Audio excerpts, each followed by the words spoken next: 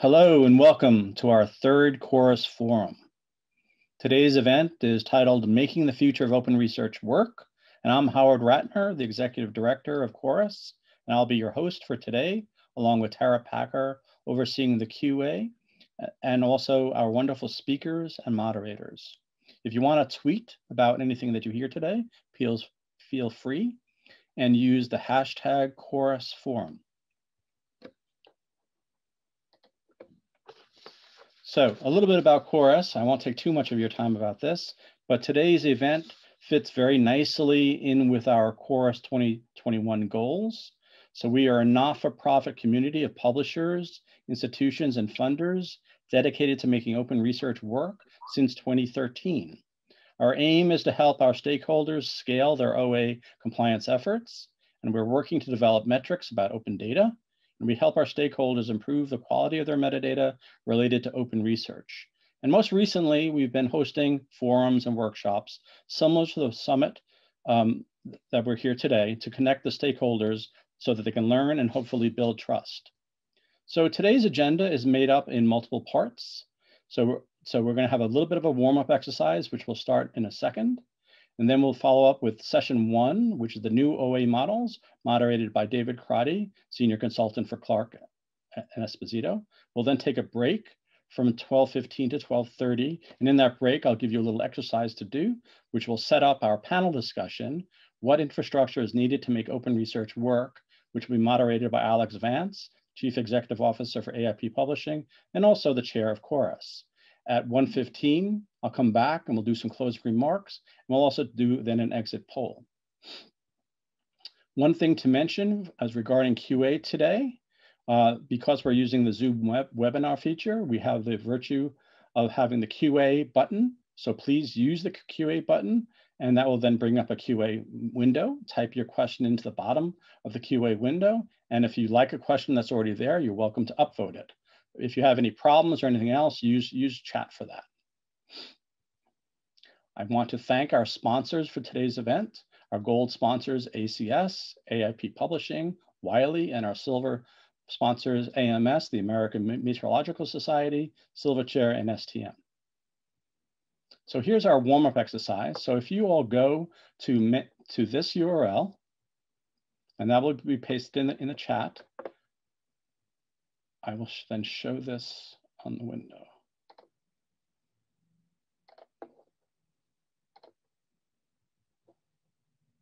So here on Menti, you're going to be asked, how aware are you about the new OA models that you're going to hear in session 1? So go ahead and rate your familiarity with these.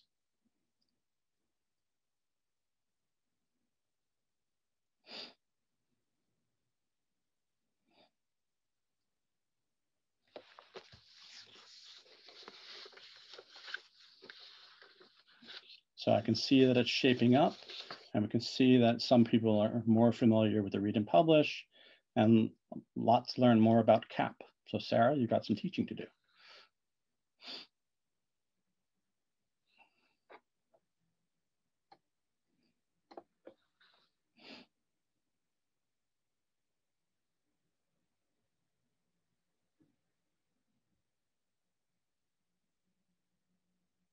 I'll see when it settles down just a little bit.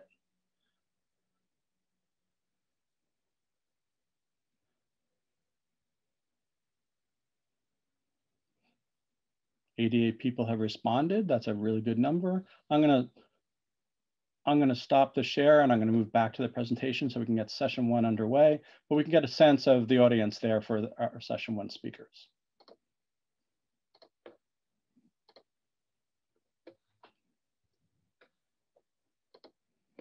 So David Crotty, over to you, over to session 1.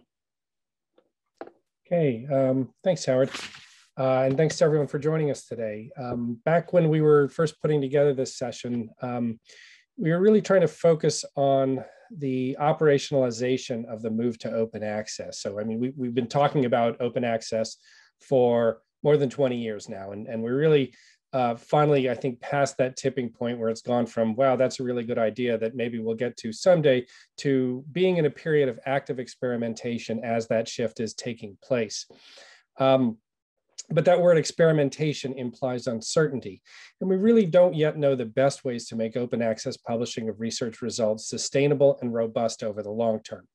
The model that the community has the most experience with, having the individual author paying an article processing charge, works pretty well. It works well for some authors in some subject areas, in some geographies, but it's clearly not a universal solution to making open access work, and it creates some new inequities as it resolves others.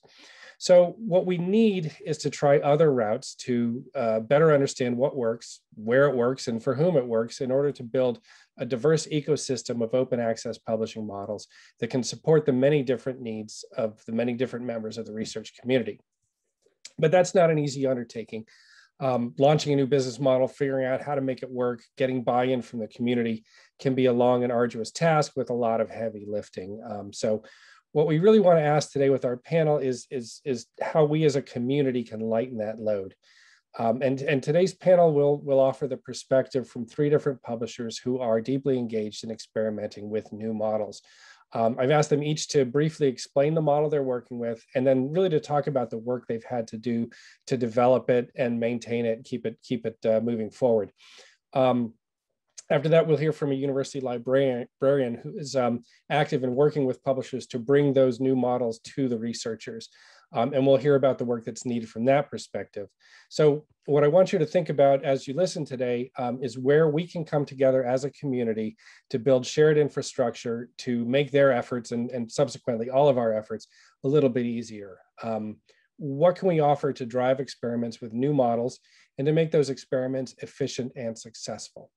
Our speakers today will be Scott Delman, who is the Director of Publications for the Association for Computing Machinery, who's going to talk about the work ACM is doing with transformative agreements. And I understand Scott may have to leave us a little early today, so if you have questions for Scott, do type those in fairly soon into the Q&A, and he can answer there before he has to depart. Sarah Ruhi, the Director of Strategic Partnerships for PLOS, will talk about their Community Action Publishing, or CAP model. Richard Gallagher, who is the President and Editor-in-Chief for Annual Reviews, will present their Subscribe to Open approach. And then Courtney Crummett, who is the Collection Strategist for Science and Engineering and Research Data at the MIT Libraries, will give us a view from the library perspective. So I will turn things over to Scott, and we'll have a discussion at the end. Thank you, David. Just a quick check on my mic and video. Is everything coming through okay? Yeah, you sound good to me. Great, thanks, David. Next slide. Thanks, Howard.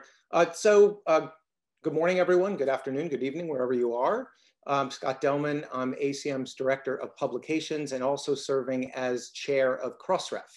What I'm going to talk about for the next 10 minutes or so is the model that ACM created and launched in early 2020. We actually went live with this model at the end of January last year, right at the beginning of the pandemic, so perfect timing.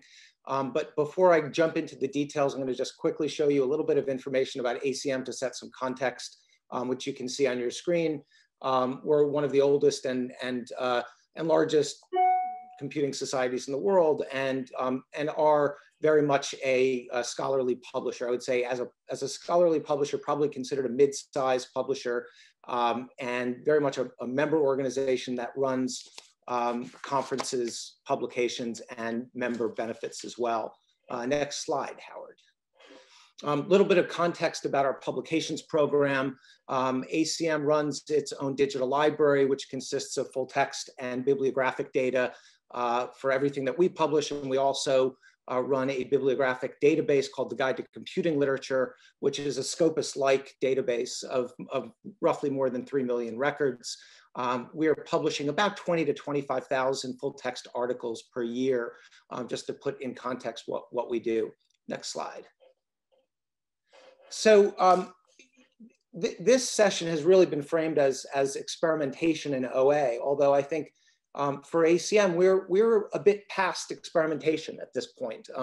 We've made a decision as an organization that within a 5-year time frame, ACM will become an open access publisher, and we'll be using the ACM open model that I'm going to talk about this morning as one of the main paths to get to that future. But there's a very clear timeline, and we are about a year and a half into this transition, and things seem to be going very well. The two things that really are kind of sitting at sort of the top of the goal pyramid for us are to create a publication program that can be innovative, that will better serve the research community and our membership than the subscription model has served in the past by opening up our publications, putting them in front of the paywall, and making sure that they get more visibility, more usage, more impact on the community. But of course, to do this in a sustainable way. And sustainability is really at the heart of everything that we do here. Howard, next slide. So first and foremost, a little bit about ACM's publications program. We're about a $20 to $25 million publishing operation.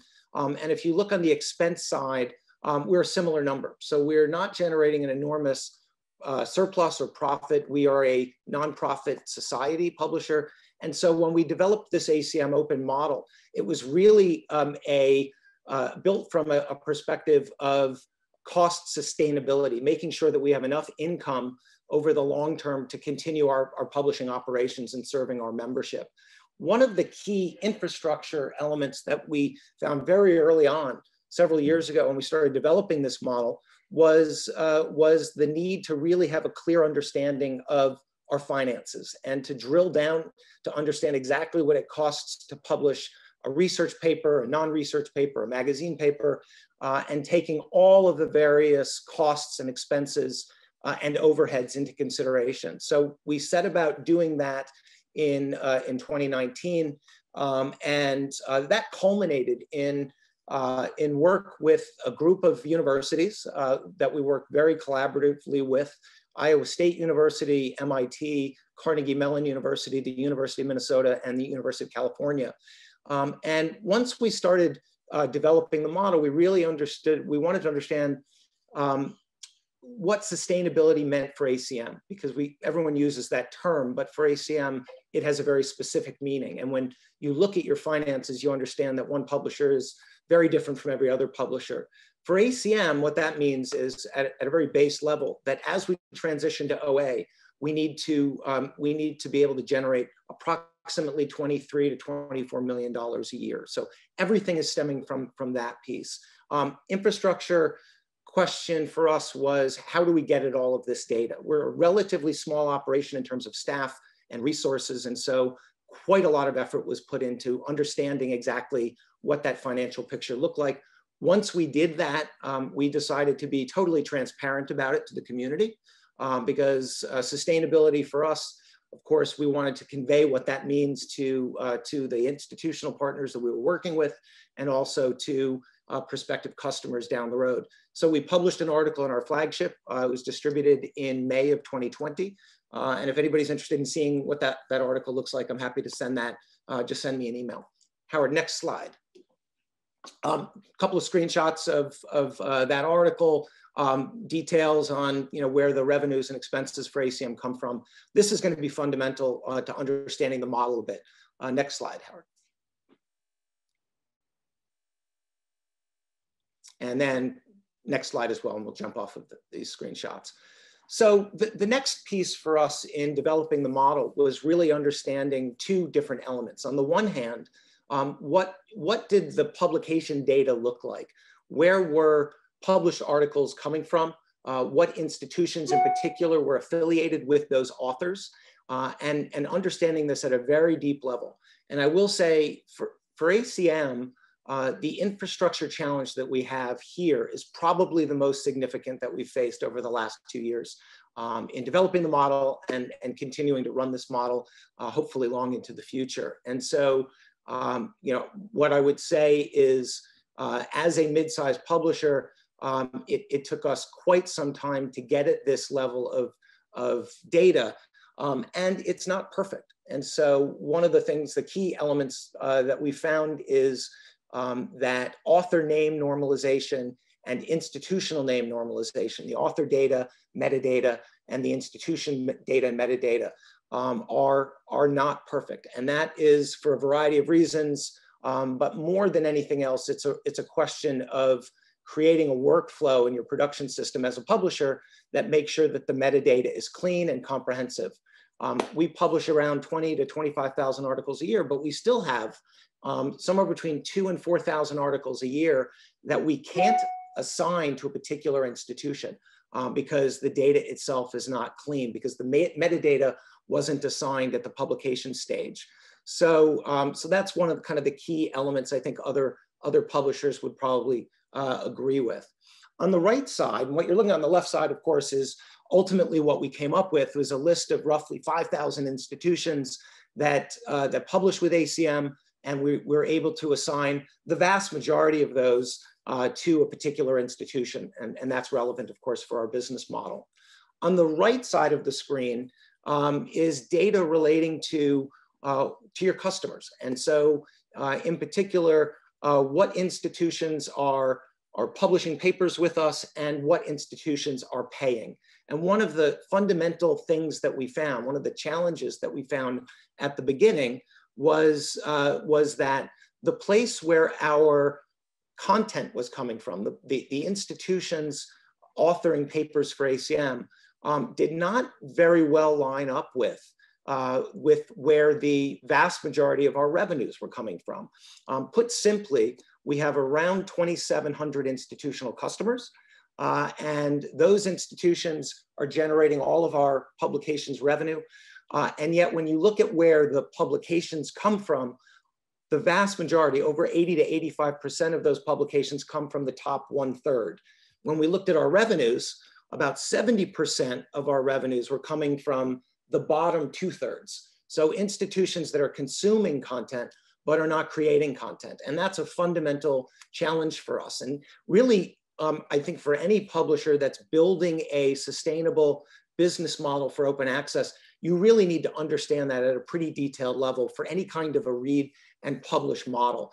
It may be a bit different for a subscribe to open model, but this is really fundamental for us. So next slide, Howard.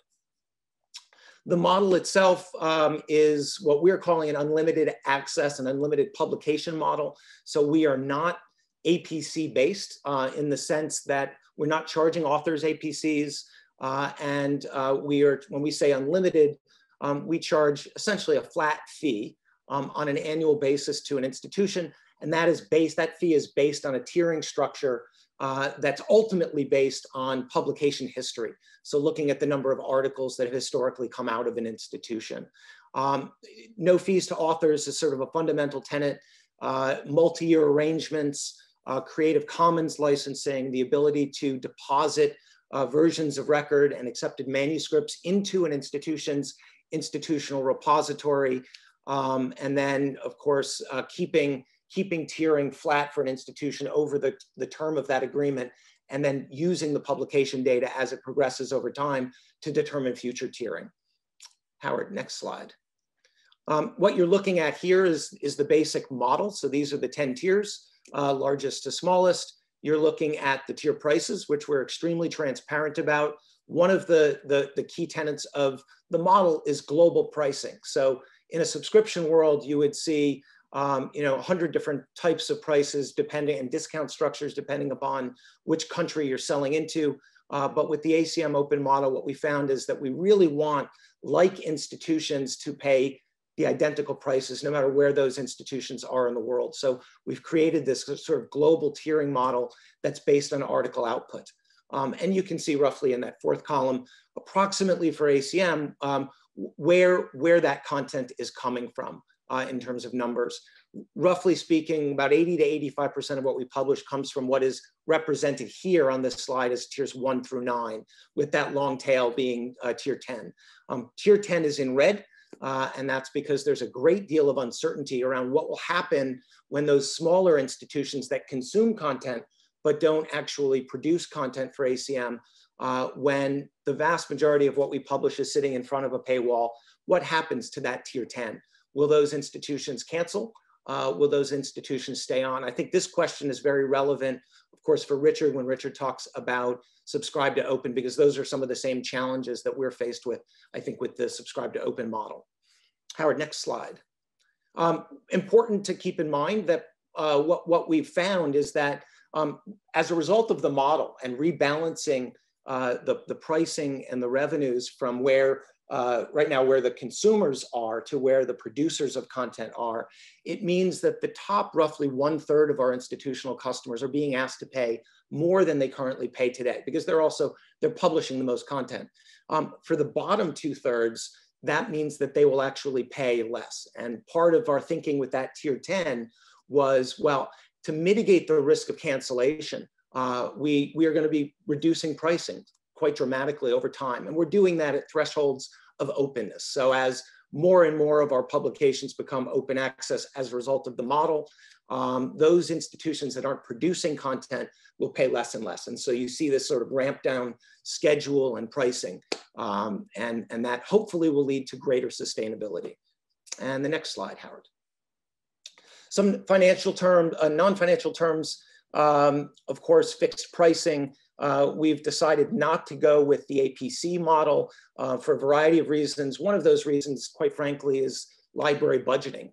Libraries, when they're doing their annual budgets for periodicals, they really need to understand what they're going to be paying. And because article counts seem to go up and down from year to year, and in some cases will go up dramatically from one year to another, the predictability aspect of this was really key for our institutional partners. And so that really was the basis for putting into place this unlimited model. Automatic deposits, regular reporting, and of course, being extremely transparent on our financials and really making it clear that ACM isn't using this model to grow its surpluses and grow its profitability, but we're using the model to really create a sustainable open access future. Next slide, Howard. So another aspect. About to wrap up. I'm about to wrap up. Okay. So some of the infrastructure, let me just kind of go through a very quick list of the key infrastructure pieces for us that we had as a major challenge. Publication data, financial data, developing in-house reporting systems because those reporting systems don't exist outside the organization, doing institutional repository deposits and setting up the infrastructure for those. Usage statistics, of course, this is something that's been in the works for many years, and Counter deals with that, but really being clear about what content is open access and what's not open access is a challenge. Invoicing systems, developing these in-house, having systems that are available outside that you can work with. Completely rejiggering or reworking your production workflows, and sort of being more, let's say, more aggressive about using institutional identifiers, using author identifiers like ORCIDs, mandating those identifiers, and using the institutional identifiers like the ROR database are all going to play a major role. I will say that the business models tend to be simple by comparison. The infrastructure issues are significant, and even 2 years in for ACM, developing a lot of this work in-house, it's still a significant effort. So with that, I'll hand it back to David, and happy to answer any questions through the Q&A as we go. Okay. Thanks, Scott. Yeah, if you can just check on the Q&A, then I had one quick question. When you're talking about identifying authors, you're focusing on the corresponding author, not all authors of the paper. Yeah, I mean, we certainly look at both categories. So on the one hand, the model itself and the tiering is based on just corresponding articles, corresponding authors that are affiliated with those institutions. We also look at all affiliated authors, and we have that data as well, because we do provide, as part of the model, automatic deposits of accepted manuscripts for all of the co-authored articles that are not corresponding for an institution. So if an MIT, which is a participant in the pilot, has lots of co-authors of a work where the corresponding author is not from MIT, that we certainly will send them a version of the work to put into their IR. Okay, thanks, Scott, because I think that's going to differ from what we're going to hear from Sarah, where they're looking more broadly across all the authors of the paper. So it sounds like you collect that data, but the model's really focused on right now the corresponding author, which is probably complicated enough already. So let's turn things over to Sarah from the Public Library of Science, who's going to talk about their community action publishing model. Hi, everyone. Thanks so much for the time. Next slide, please. I'm going to dive right in. A lot of times we get asked this question before diving into the models themselves. So I'd like to provide a really quick, just a high level overview. PLOS knows it's very much implicated in the development of a business model via APCs that excludes folks via creating a barrier to publishing. So we want to be part of the solution that is experimenting with models that move away from APCs or integrate APCs in other ways. We obviously need to have a competitive offering to many of the other publishers out there that are engaging in these models, making it essentially free for their authors. If PLOS wants to stick around, we need to remain competitive in that space. And we want to demonstrate that these models work and that other institutions, hopefully other publishers, would consider experimenting them, much with the success that Richard and Annual Reviews have had with other people taking up Subscribe to Open. The wind chimes are from me, guys. Sorry, that's coming from my, I'm sitting outside. So if that's super annoying, I will go back inside. Just let me know. Next slide, please. So the flat fee models that we've developed, there's actually two. I'll focus on community action publishing today, but we actually have two separate models that work very much like what Scott shared, are really predicated on spending about 9 months talking to libraries across the globe about their needs, having been multiple years in now to using flat fees as, using APCs as the primary mechanism for handling OA. So the next slide kind of walks through the feedback that we got for both models. So on the left hand of the screen, we have what we call a very sexy name, flat fees, that relates to unlimited publishing in our mega journal PLOS One and our community journals. So you pay one time annually, the same amount each year, you get unlimited publishing in those titles. Community action publishing pulls out our two highly selective journals, PLOS Medicine and PLOS Biology, because we were trying to solve slightly different problems with that experimental pilot, and we have different mechanisms around it. So first, I just want to talk about the rationale, and then I'll dive into how they work. So if you can just follow me through, each one of these is going to animate separately. So the main feedback we got around flat fees was the APC admin went from being a nice idea to the kind of thing where you have teams in the UK and Northern Europe of 5, 6, 7 people whose pure focus is managing APCs, figuring out who paid, who didn't, what grant money was used, checking reporting, hundreds of publishers, thousands of papers. It's a nightmare. It's a big part of why OA Switchboard came into being. This feedback was pretty much consistent. Thankfully, funders are increasingly willing to support other models, but we're going to come back to this. As long as funders are largely wedded to APCs as the mechanism by which they support OA, we're going to have a problem shifting from models that don't use APCs that are more like flat fees. So I'll come back to that. Thankfully, funders are starting to consider it. And then there are issues with deals that have publishing caps. We're hearing a little bit about the Wiley JISC deal. Certainly agreements we've seen in Germany have had these issues. Nobody wants to run out of those free publications. So having models that are predicated on a ballpark publishing volume above which you exceed capping out is a problem. And so we took that into account. On the community action publishing side for PLOS Medicine and Biology, you can click through, David, thank you. The goal with this model was a different question. So our issue here was we have journals that are expensive to produce because they're highly selective. We know from our communities that those journals are valued. How do we make them open access without falling into the, well, if you want them open, you're gonna pay $6,000. We decided that the argument of high APCs for highly selective journals is the only way. We wanted to disprove that. And so the goal was, can we make highly selective OA APC free whilst also covering cost? Because those two journals have been subsidized by PLOS One to keep their APCs low. So basically what we did is we make publicly available the total cost and margin that we're trying to cover for both of those two journals. It's public on our site. We worked with libraries like MIT and many others to come up with an equitable distributed tiering system that takes that cost, distributes it amongst institutions. Institutions pay an annual flat fee for unlimited publishing in those two titles.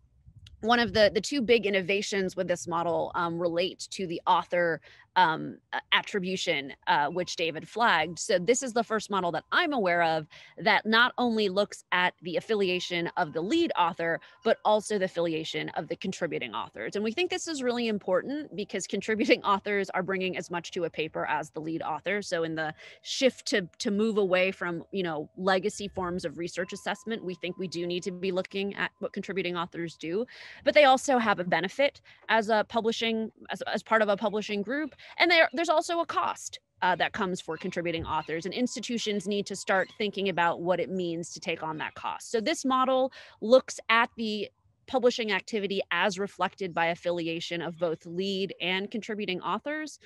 If you are a member of the community when your authors publish, they have no fees. If your institution chooses not to become a member, that's totally fine. Your authors are subjected to non-member fees that we are raising aggressively year over year to eventually just be the cost each paper would cost to publish. Any revenue above that total target that we're making publicly available would be redistributed back to members in the form of discounts. So much like the ACM model, cap is capped. The margin is capped. The number of articles in those journals are going to be capped, and the goal is to cover the cost prudently and redistribute funds back. Next slide, please. So you can click through on all of these. This is basically the bare bones. Unlimited publishing for a fee. On the left, the flat fees are really just focusing on a tiered mechanism by which you pay one fee and you publish as much as you want. The journals on the community action publishing journals have a little bit more nuance there, but essentially from the library perspective, again, it's one fee for unlimited publishing. Next slide. It's important to stress this, I think, as the native OA publisher on the panel, that these are not licensing agreements. There is no read component in these. PLOS is open access CC BY. And so some of the things, for example, that Scott mentioned that are included in all their agreements, PLOS doesn't do. We don't do deposition into institutional repositories. There's a number of things you would have looked for in a long licensing agreement that you won't see because our content is natively open. I'm happy to dive into that detail in discussion, but I just want to reiterate the obvious that these aren't license agreements, and some of that licensing brain kind of needs to go away when thinking about native OA publishers.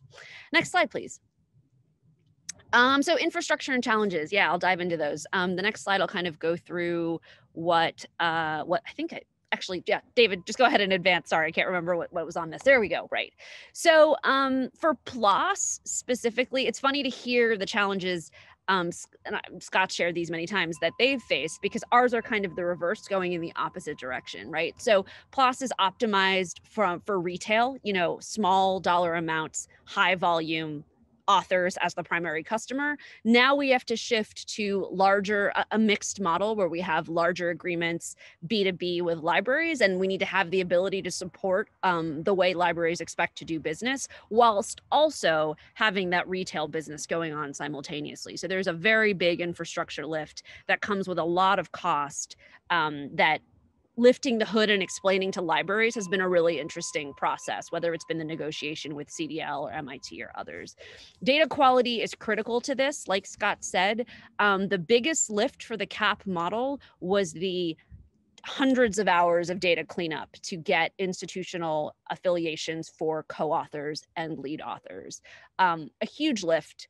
And a huge tension between the commercial part of the business that's thinking about these kinds of things and the editorial part of the business that just wants to make the submission process as smooth as possible. Do we want to force authors to share grant IDs and fund ref stuff? Do we want to force authors to tell us, how are you paying, who is funding it? There's a tension there that we haven't solved.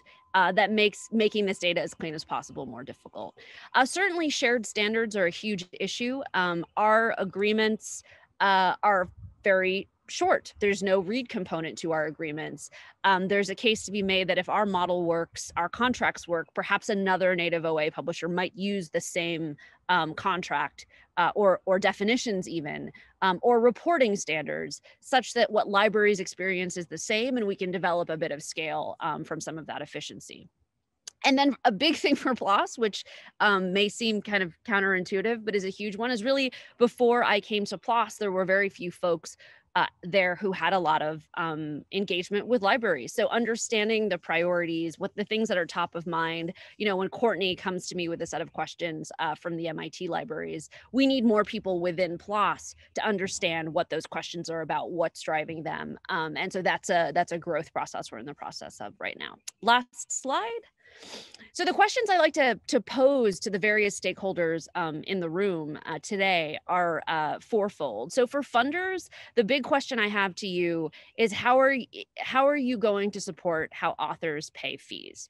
If the insistence is we are going to embed APC funds within grant funds, there isn't enough money in the system. Until libraries can somehow unlock the money that authors are getting from grants, you have this problem where that money is locked away and the library is trying to find new money. In the case of PLOS, they've never paid for us before in the past, new money to support publishing. Models like California's start to speak to this. PLOS has an iteration of our flat fee model, which tries to speak to maintaining the grant funding from authors. But ultimately, it'd be really interesting to see funders consider other ways of injecting fees in that don't lock us into author by author by author. Consortia, just flagging that the scaling issues that consortia have mean that small publishers can really be left out in the dust. It makes total sense that a consortia doesn't have time to talk to one tiny society publisher about 2 journals that each cost $500. But we really have to think about what the impacts are for the publishing ecosystem if those tiny organizations can't get a foot in the door with the big consortia that can make these deals scale. Libraries just always reminding that these are not licensing agreements. And so what shifts need to be made on the library side to accommodate the new workflows and new ways of thinking about models that you haven't had to before when you've been thinking about licensing. And then researchers, you know, how much information are you willing to provide? If we're not willing to push researchers on using persistent identifiers, telling us how they're paying from what source of funding, the data is never going to be clean enough to make this scalable. And I think probably every publisher would agree, short of the infrastructure that has to be changed internally to make this business possible, the data cleanup, the data lift, the data hygiene makes or breaks all of these models. And we need to help each other out, but we also need the authors to do their part there. And I think I'm at time, so I'll stop there. All right, thanks, Sarah. There are a couple of questions for you in the Q&A. My quick comment is just really interesting, the idea of the grant funds being locked away from the libraries and thinking about how you might, you know, I mean, many funders are willing to say, oh, well, you know, here's money in your grant to pay an APC or to pay for publishing. I'm just thinking in terms of so much of a grant is going to also include overhead. You know, are there ways to shift publishing expenses away from here are the funds that go directly to the researcher or the laboratory to this is now a chunk that goes into overhead that goes to your institution for you know, managing on that level. I should add, David, some funders, Wellcome comes to mind, UKRI, are starting to think about those shifts and are engaging with our model to make that possible. But if they hadn't been, for example, that JISC agreement never would have been possible. So, you know, just calling out the ones who are starting to think about it. Yeah, I think it's, you know, it's interesting in things of, you know, if it's just coming out of the same pool of overhead, the institutions are not going to be happy. But if it's money coming away from the researchers to go into overhead, then the researchers aren't going to be happy. So somebody's going to have to compromise somewhere in there. But thanks. Take a look at the Q&A, and we're going to move on to our next speaker now. Richard, if you're ready, you'll tell us about Subscribe to Open and how you're doing things at annual reviews. All right, thanks very much, David. And hello, everyone. I am going to discuss Subscribe to Open, and I'll use annual reviews application of it where an example is needed. But there is an active community of practice around Subscribe to Open. And just to say that we welcome the enthusiastic, the skeptical, or just the plain curious to check out the website and also to attend our monthly meetings if you're interested. Next, please, Howard. So Subscribe to Open is conceptually very simple. we ask that subscribing customers continue to subscribe. And if they do so in sufficient numbers, which in the case of annual reviews is essentially all of them because of our tight margins, then new volumes are published open access with no additional fees of any kind. If subscriptions are insufficient, then the paywall is retained and access is restricted to subscribing customers. Next, here are some of the features of Subscribe to Open. First, it's a straightforward way to achieve Diamond Open Access. As I said, there are no hidden costs. It uses existing budgets, existing relationships, and existing infrastructure. You might think of it as an evolutionary approach to open access. That said, in its impact, Subscribe to Open is genuinely transformative. It applies immediately to all authors in all institutions across all disciplines. So we believe that S2O, or Subscribe to Open, sets out a collaborative, rapid, transparent, and equitable move to open access. Next. Here's where things stand with Subscribe to Open implementation. This is from the community of practice. In 2021, there are currently 8 publishers using Subscribe to Open to publish 74 journals. We are the only review-only publisher in that list. The others are publishing primary journals for the most part. Next. This is just an example of the impact that Subscribe to Open has had on one of our titles, the Annual Review of Public Health. It flipped to open using Subscribe to Open in March of 2020, and in March of 2021, article downloads are 5 times higher than when it was behind the paywall. That's a social science journal, and all of the content is open. Next. The big question for us and for everyone around Subscribe to Open is sustainability. And it comes down to this question: why should libraries participate in Subscribe to Open? There surely must be a temptation to cancel subscriptions and hope that others will pay, the so-called free rider problem. The simple sort of esoteric answer is that if libraries take that choice, the conversion to open access will fail due to lack of support for Subscribe to Open, and total access subscription will be retained. But I think that there are much more positive reasons to Subscribe to Open. Institutes of learning surely have a responsibility, indeed a privilege, of enriching the wider community. Using Subscribe to Open, for example, the universities of Santiago, of Washington, of Glasgow, of Osaka can, without spending any additional money, provide every Santiaguina, every Seattleite, every Glaswegian, and every Osakan with access to high quality information. And this isn't just theoretical. These opportunities are being taken by public health departments, by social justice organizations, the parents of children on the spectrum, amateur astronomers, and so on. I think it should be a source of deep pride and satisfaction for subscribing institutions that they are providing research knowledge, they are fighting against ignorance and deliberate information, and they are reaching outside of their walls to empower their neighbors. This responsibility that I think that they have should also be accompanied by recognition. And we intend to use geolocation to inform users that their free access to content is in part supported by their local subscribing institution, providing an acknowledgement of that institution within the neighborhood, within the city, and within the state.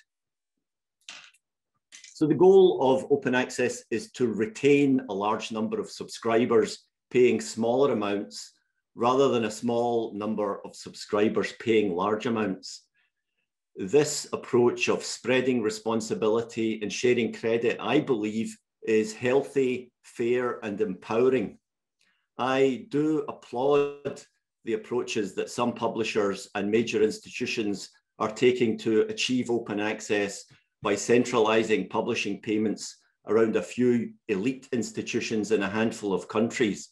Subscribe to Open is a different approach. I think it's a complementary approach. It will help us move away from transactional relationships to a sense of collaboration amongst publishers in a wide range of institutions, and hopefully more and more institutions rather than fewer and fewer. As an aside, I think that publication is just the beginning of the process of connecting research to wider society. And we publishers and we institutions could together serve as a bridge between the two. And the S2O approach, I think, tees this up. As the other two speakers have said, and is true of Subscribe to Open, this demands transparency on the part of the publishers, and we are very happy and indeed keen to be transparent about our costs. There are a couple of practical benefits to subscribing institutions as well, and that is, in the case of annual reviews, access to reviews in advance. The journals will flip to open access when the full volume is published. It will provide perpetual access to content, and in the case of annual reviews, access to 85-year-old archive of content. Next slide, please. The technology and infrastructure needs of Subscribe to Open, I think, reflect the fact that this is an evolution of the subscription model. One thing that we would like to see is KBART data, metadata reconfigured so that knowledge bases, discovery layers, and library catalogs can distinguish among different types of open access mechanisms. I think at the moment, things are labeled either as subscriptions or as open access.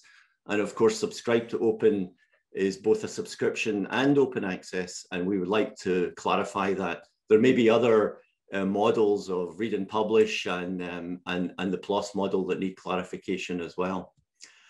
There's a great need to work with counter and subscribing institutions to provide the usage data that will meet the requirements of the customers. Hopefully Google Casa, Get FTR, and other authentication APIs can be involved in this. I think one of the big questions is how the subscription institutions will consider unauthenticated usage, which could come from inside their institution or outside. And I think conversations around this issue are beginning to take place. As I say, I'm also very keen to work on the delivery of acknowledgements to unauthenticated users using geolocation specific messaging. Next slide, please, Howard.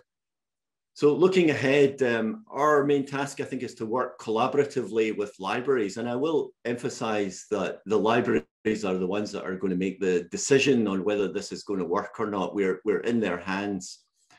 I think we want to work on a shared mission to make scientific insights available, not just to researchers, but to these policymakers, business leaders, educators, and citizens that are grappling with many issues today.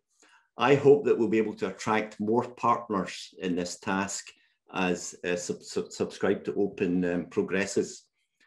Funding agencies are already beginning to look at Subscribe to Open, and it looks as though they're going to agree to contribute at some level. In fact, the Wellcome Trust have already said that they will, and I think the DFG in Germany as well, by reimbursing institutions that participate in Subscribe to Open programs.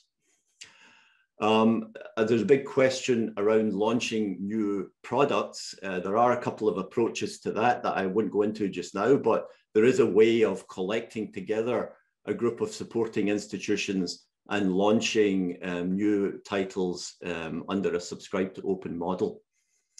The need for financial transparency, as I've said, is fully acknowledged. It's crucial. Lastly, you may have noticed that all of the participants in the Subscribe to Open community of practice, and indeed the three of us speaking here today, are smaller society publishers, non-profit publishers, and small commercial publishers. The independence and financial health of this group of publishers, I think, is important to the future of knowledge dissemination. It's very agreeable that all of us are sharing our experiences and experiments, and we talk frequently amongst ourselves. These are not competitive approaches.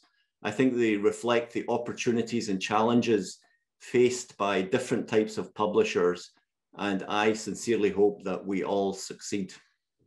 And I think I have one more slide, but it's just a quote that I like from Oscar Wilde, which is, we're all in the gutter, but some of us are looking at the stars. So thanks very much. All right, thanks, Richard. It's interesting just thinking about annual reviews as a different sort of beast, as a journal that is commissioning articles rather than just taking, you know, submissions of current research over the transom. You're actually curating and putting together these things, and the sort of data lift for you and a lot of the material you need to supply, I mean, is different in that you're really focused on usage almost more so than authorship, which the others are.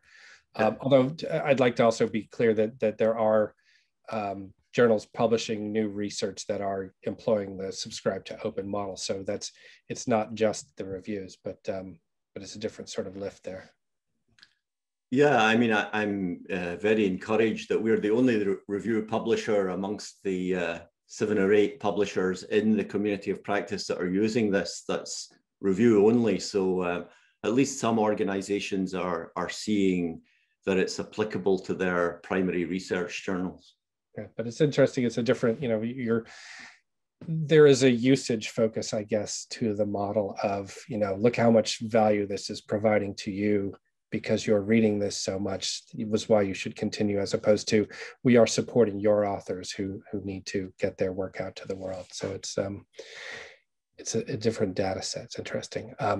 Let's move on to Courtney. Courtney Crummett from the MIT Libraries. We'll move things over to you. Okay, great. Hi, everyone. So you can go next slide. So I'm Courtney Crummett, and I'm the collection strategist for science and engineering and research data at MIT Libraries. And I'm also on the MIT Libraries negotiations team.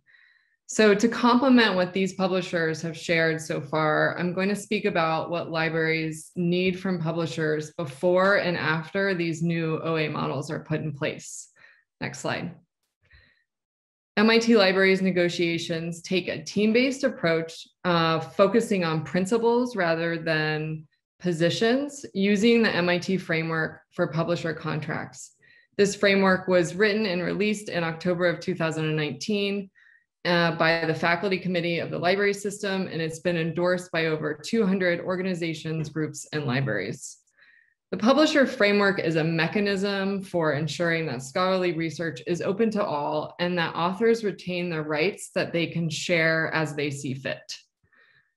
The framework represents principles and values that align with the mission and vision of MIT. MIT Libraries has open access agreements with all 3 publishers that have spoken today's panel so far, and these agreements align with many aspects of the framework. So after the OA agreements are finalized through the negotiations team, we have an OA workflow team that works directly with the publishers and the MIT authors to enact the agreement for our community. So my perspective today on what libraries need before and after these new OA models are put in place is from my experience on the negotiations team and working with colleagues that support the open access workflows for authors. Next slide. So before new open access models are put in place, libraries need publishers to be willing to experiment and to be flexible. So not every library can fit into a cookie cutter OA model. While the publisher has a really clear idea of what their model is, the libraries are coming from varying budgets, they have varying author publication behaviors, and they have varying open access goals. So it's important for a publisher to really think about the library that they're working with and the specific needs of that particular library. And libraries can do the same. MIT Libraries has our own very specific open access goals. And in some cases, the publishers just aren't there yet, but we're willing to experiment while we both work together to get there. For example, we need cost transparency And some publishers aren't ready to do that prior to the Plan S transparency framework deadline of 2022. Maybe a publisher would be willing to share the draft of the work as they meet that deadline. Maybe a publisher isn't sure about auto deposit. We think that an auto deposit pilot experiment is a great way to examine how green OA impacts subscription revenue. If publishers don't have an open access model that suits that library at that time, maybe there's a way to take a chunk of subscription money and transfer it to open access initiatives within the publisher's organization. So there's no, one size fits all OA model, and, experimentation and flexibility is needed, but the bonus is that these collaborations build partnerships. Next slide. As I mentioned, we need publishers to provide transparency in the price of the OA model. With the Plan S transparency framework deadline on the horizon, that may be easy for publishers soon, but for now, we have found that it's a tough conversation, and it leads to us asking a lot of questions and having a lot of meetings, looking underneath the hood of a publisher's financial organization. And it often feels like we're asking for a utility bill. But this aspect is really crucial to MIT libraries. And we're willing to pay for the services provided by publishers, but we need to understand how the fees are determined and what the services are costing us. Next slide. We also need information about a publisher's commitment to equity. OA models create a divide between authors who can pay to publish and authors who can't because they're not well-funded or affiliated with well-funded institutions. And so MIT Libraries wants to see publishers participating in initiatives that seek to eliminate that divide and create a scholarly communication landscape that isn't based on the ability to pay for open access per se. And an OA APC waiver program for authors is a great way to participate in equity, but we need information about the waiver program. So for instance, how many authors have they assisted? How many APC dollars have been contributed? How many papers are now open access that wouldn't otherwise be open? We also are interested in the author's experience with the waiver program. What is the publisher doing to reduce the participation barriers? Is it easy for the author to find out about the waiver program? But participation in equity doesn't have to just be about a waiver program. Maybe there's a cultural change in the organization that contributes to supporting scholarly communication equity. Has the publisher signed on to DORA? Have editorial policies changed in order to help minimize the career impacts that women in STEM will be facing due to impacts of coping with the pandemic? We want to hear about all of these activities, and we're interested in creative ideas that are happening in that space. Next slide. Before new models are put in place, we also need publishers to provide accurate author publication data. So we've heard all three publishers talking about this. This is not new information, but it's important for the libraries to see the data that's behind this, because the publication data is what the fee for the open access model is based on usually. So it's really important for the publisher to share the data with us so that we can review it. This has been a really important process for MIT because we're in such a research dense area, and we have researchers that have multiple affiliations, multiple organizations and schools. And those affiliations, if they're misrepresented or misunderstood, it could impact our fees. So the ability to review the corresponding or contributing author data is really important to us. Next slide. Many of these new models have workflows that impact library services and staff. And so it's really important that we get a clear explanation and agreement about what is expected of the libraries, particularly staff or infrastructure buildup, before the model is put in place, so that we can set that staff time aside and we can prep those people. So does the publisher need a lot of help developing the author workflow, or is it already set? If there's auto deposit included, do we need to connect the two technical teams to identify any obstacles? So next I'm going to move on to what we need from publishers after the OA model is put in place. So after new open access models are put in place, libraries need publishers to make clarity a priority when developing author workflows. Workflows with really concise and clear instructions, fewer steps and clicks, and fewer emails are best. And that's directly from our authors. We also need to see the workflow firsthand so that we know what the authors will experience. Allowing library staff a direct view into the author workflow, either through a screenshot or access to the system, enables us to better support the author and may impact the success of the model. We can then anticipate questions and build up our author-facing support, like FAQs. Next slide.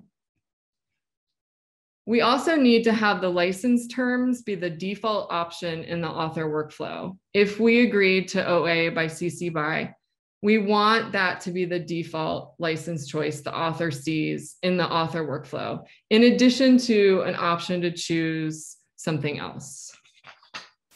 Next slide. And while we're given this direct view of the author workflow, we need the ability to suggest changes to the publisher. We know our community well and can identify places in the workflow that can cause confusion. The same can be said for any public-facing information the author may read about their institution's OA publishing options on the publisher website. Next slide. And lastly, ongoing communication from the publisher about the use of the OA model is really important to libraries. Receiving reports or getting access to a dashboard which shows statistics and general transparency, it lets us know that the OA agreement is working and that authors are able to navigate the author workflow and then eventually publish OA, which is the goal of the agreement. So this information is also helpful to determine papers, to identify papers to deposit for our local copy. Next slide. So there's the before and after, and it may take a lot of work and a lot of meetings and a lot of sometimes tough lines of questioning and lots of work, but these new models I think are successful and better for it when libraries and publishers work to understand each other's needs and provide clarity and perspective to each other.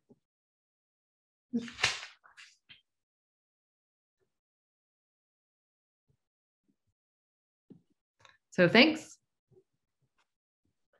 All right, thank you.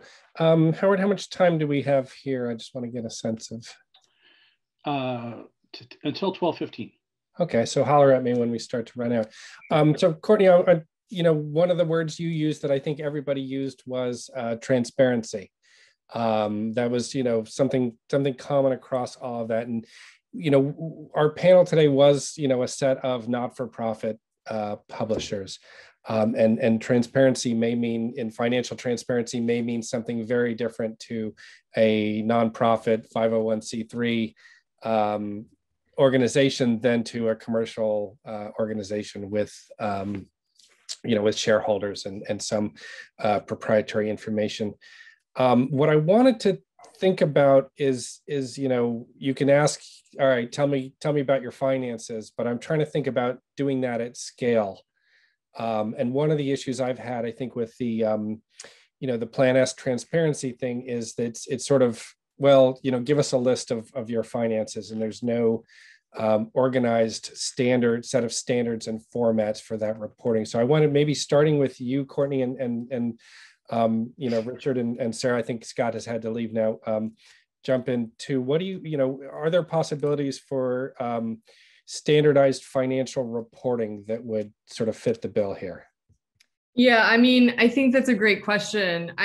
We're not married to the Plan-S transparency framework format, right? So we love that it's going to encourage a lot of transparency. And my point in saying that directly reflects the spirit of experimentation. So we have talked to many publishers about, okay, forget about Plan-S transparency. Like, can you share with us these particular things? And so we're just doing it like we're whatever conversation and how it's going and what they're willing to share, and trying to continue to push for transparency in a way that both gets us what we want, but is comfortable for the publisher, because we are trying to make a partnership that's long lasting. And it's a new question that, specifically commercial publishers, are facing. Like, no one wants to look underneath the hood, or no one wants to admit a very high profit margin. So it's a careful conversation, and we just continue to talk about experimentation and the need of transparency to get through that. Okay, so maybe it's too early days in terms of scaling this up and saying, here's this, fill out this form sort of piece. We're still working out what's acceptable to both sides of the equation here. Yeah, I don't think we're there yet. If I get there, I'll let you know. Yeah. But it's helpful. I mean, I think it's really helpful that PLOS and annual reviews and ACM have been so public. And so, it's not transparency just to the customers. It's, there's a transparency to everyone, so everyone can see these examples. Yeah. I want to turn to the data lift, which was also, the metadata and in particular, authorship information and usage information, which I both think are we need better for sort of both of these things. I'm curious to hear, from the library and maybe from PLOS also, this question of sort of usage in an open access sort of, if you're signed on to the CAP model, do you still keep track of usage on your campus of the journals, or is authorship while you're thinking about it? And then from Sarah, when PLOS reports back, I know you're reporting your institution published X number of articles. Here's the list of articles. Do you also give usage information back to, say, MIT of, here's how many times articles that you paid for to be openly published were read? Yeah, happy to dive into that. So we do both. The usage question is really interesting to us, and it's another can of worms that maybe we don't want to go down this particular panel. But obviously, the historic paradigm of usage tracking through counter metrics is all predicated on a subscription paradigm, right? So even the recent Counter 5 changes that allow you to look at OA status, if everything you publish is OA, 99% of the counter reports become moot because of the whole point of firewall versus not firewall. So we're actually partnering with Counter and LibLinks on next gen OA stats that we hope tell a much more comprehensive story about usage from the perspective of, this is the stuff we paid to publish, how is it being used, rather than these are how many people within MIT's authenticated IP engaged with our stuff, because obviously access via authenticated IPs is a fraction of the access that we see for natively OA content. So the short answer is we are providing the usage data. Right now it is just the counter data, but we are working on prototype reports that we're getting feedback from all of our customers on this year about what they want to see in those reports, and those will become monthly things that we provide annually. And we hope other publishers consider using the same kinds of reports so we can have something that's standard, and we'll work with Counter on that. And right now we're not factoring usage into the building of our models in terms of determining fees and stuff, but that to me is the next phase, and something Courtney and I have spoken about specifically. You know, right now, these models are all predicated on how much publishing happens, but there is a read benefit that every institution is getting, whether or not they publish. We think that should be captured in some way, and a cost associated with it. We haven't figured out how to do it. We're hoping MIT and all of our other partners will help us with that, but that'll be the next phase, and we need to get a couple of years of solid usage data under our belts before we figure out how to do that. And how much trouble is it going to be for all of you if, you know, as we move into a more open access world, no one is sort of signed into their institution anymore, and you won't be able to see, all right, you know, this number of MIT users read the journal. It's just going to be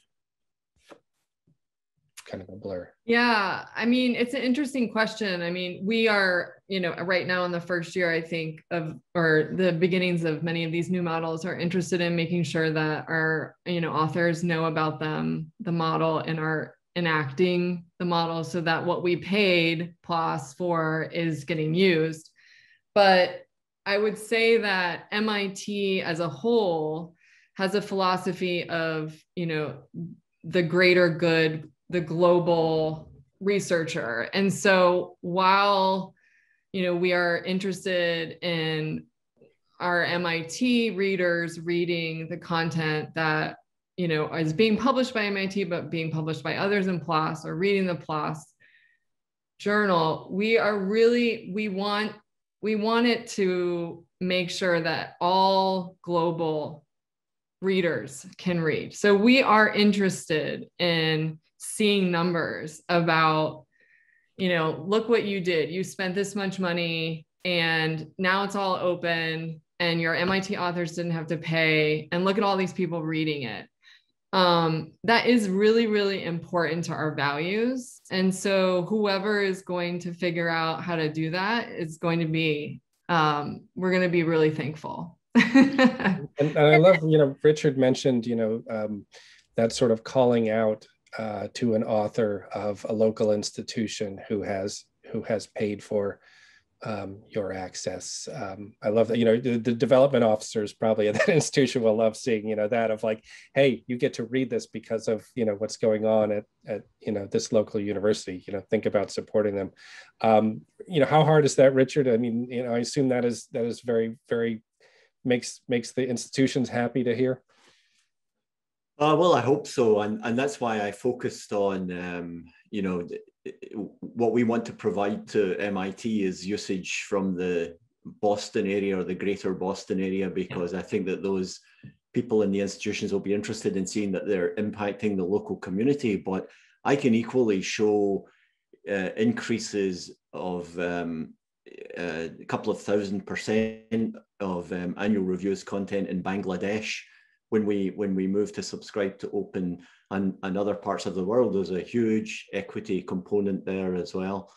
So I mean, I think again, a lot of this is going to come down to how librarians view the world. They're the ones with the power here, and if they decide that there are metrics that they're going to take into account as they make their decisions, that's going to be really helpful or not helpful, depending on what side of the fence they fall on. And of course, they may not all view it in the same way. There's Rick Anderson's famous skeptical provost in the background as well. Yeah. Another common piece was author affiliations. What can we do to make that better? You know, what are the next steps? You know, we know the ROR is out there. I don't know how well developed. I haven't caught up with it recently.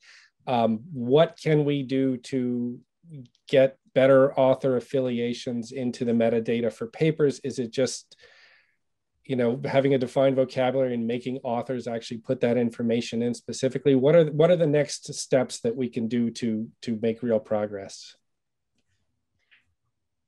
I was having a side conversation, and again, I'm having them now in Twitter in the Q&A chat, so I can't remember where it happened, but someone asked about you know, hesitations that libraries have had about asking authors to provide metadata in institutional repositories. And it's the same thing, right? We want to leave authors alone, make their workflows as smooth and frictionless as possible, which means we don't want to push for asking for that extra bit of of quality metadata. And I think we're starting to see the price of that. Certainly at PLOS, I and editorial ops are in a lovingly filled battle right now about, can we please ask these questions? And it's like, well, Sarah, why do we need to ask? You know, what do we want to add more barriers to authors? So one of the things that we are going to start doing is not allowing, like simple things, like not allowing authors to override the Ringgold generated list of institutions. They'd have to choose one there. And then if they want to elaborate in a free text box, more nuanced, they can, but right now we let them override that. So that's going to go away. Another thing that I'm trying to figure out, and if any other publishers have figured out how to do this, please hit my DMs. If we don't want to ask authors how they're going to pay for an APC in terms of the funding source at submission, and fair enough, it's the beginning of the process, is there a point in our workflows, perhaps at acceptance, when authors get an invoice where we can say, you know, three questions, how are you paying? If it's a funder, what funder? God forbid we ask what the grant ID is, we probably won't get that. So we're trying to figure out how to pull that information out without being massively disruptive to authors, but it requires authors to do something. I mean, the ideal situation would just be to pull on that one ORCID ID and have that tied in with institution, you know, someday. But on that note, you know, Lisa Hinchliff has written, and it's in the chat and in the questions, question about surveillance. We are demanding a lot of data and information on both readers and authors here. And, you know, Lisa, I know is a very strong proponent for privacy and protecting the rights of authors and protecting the rights of readers. She's asking, you know, is readers of open access content are going to end up heavily surveilled in order to tell librarians who's reading what they fund, which seems contrary to our value of reader privacy. Are readers the product now, to use the phrase, you know, if you aren't paying, you are the product. I want to push back on Lisa there. I mean, at least with the work that we're doing, these are all, the data is all counter data. It's all being captured the way Counter does now. There's no asking readers to identify in any way, and we use IP registry to identify institutions. If you could flag specifically, Lisa, what we're asking readers to share with respect to privacy that is different from the current paradigm now, that would be helpful. I might be missing something there. Yeah, and I would like to just add, like what Richard was talking about earlier, it's really important for us as libraries to say, yeah, we provided this content for our community, but look at in our commitment, our financial commitment to PLOS has provided access to all these other countries that maybe wouldn't have gotten it, or, you know, or subscribe to Open, for example, or annual reviews. I think another thing that may happen in the future is how open access readership and the effects of that are going to be related to the tenure track. So I'm looking for, you know, the excitement of when an author is going up for tenure and he writes on his package, like, this paper is open access and it's been downloaded, you know, so many hundreds of times in so many different countries. I think that's the carrot of the, you know, what you might call surveillance that we're thinking of. I mean, it's just about access and putting a point on that. Yeah, I mean, at least from our point of view, we're not asking users for any information. Right. We are hoping to use their geolocation and maybe their IP address, but otherwise, any information that we collect, we're putting voluntary questionnaires on the articles. And in fact, I think it's going to be very useful to see what non-academic users think of the content and how they may even help guide our authors in serving their needs better.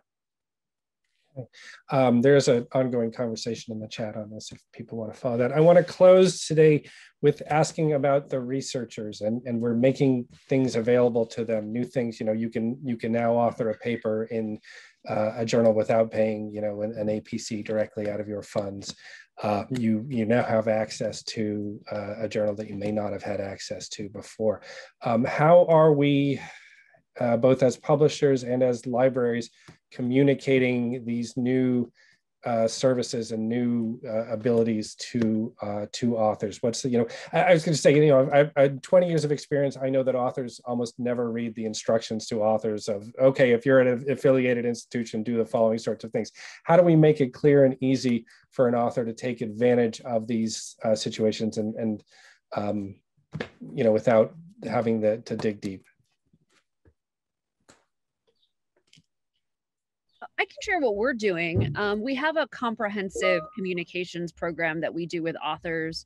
One is via libraries. So every new partner we sign gets this comprehensive welcome packet of various ways of communicating with their own authors and librarians. That's pre-populated, from banner ads to social postings to email copy to stuff like that. And then we have a whole dedicated sort of regular drip campaign to authors from those institutions to just remind them hey, you have access to this.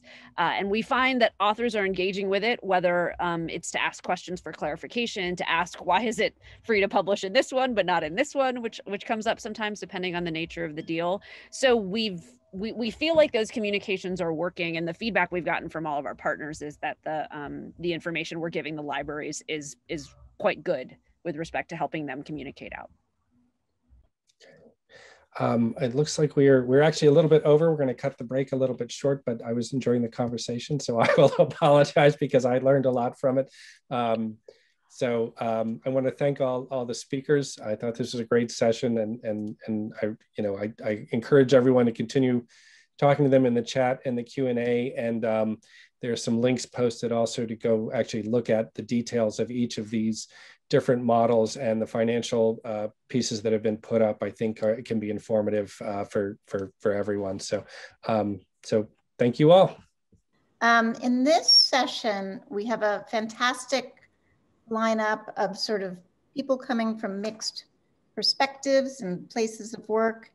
And we're really focusing on the infrastructural elements needed to make open research work. So what was quite interesting in our preliminary discussions was that there was some sense that, open publications and the models, which we heard about in the first session, far from solved, obviously, but underway.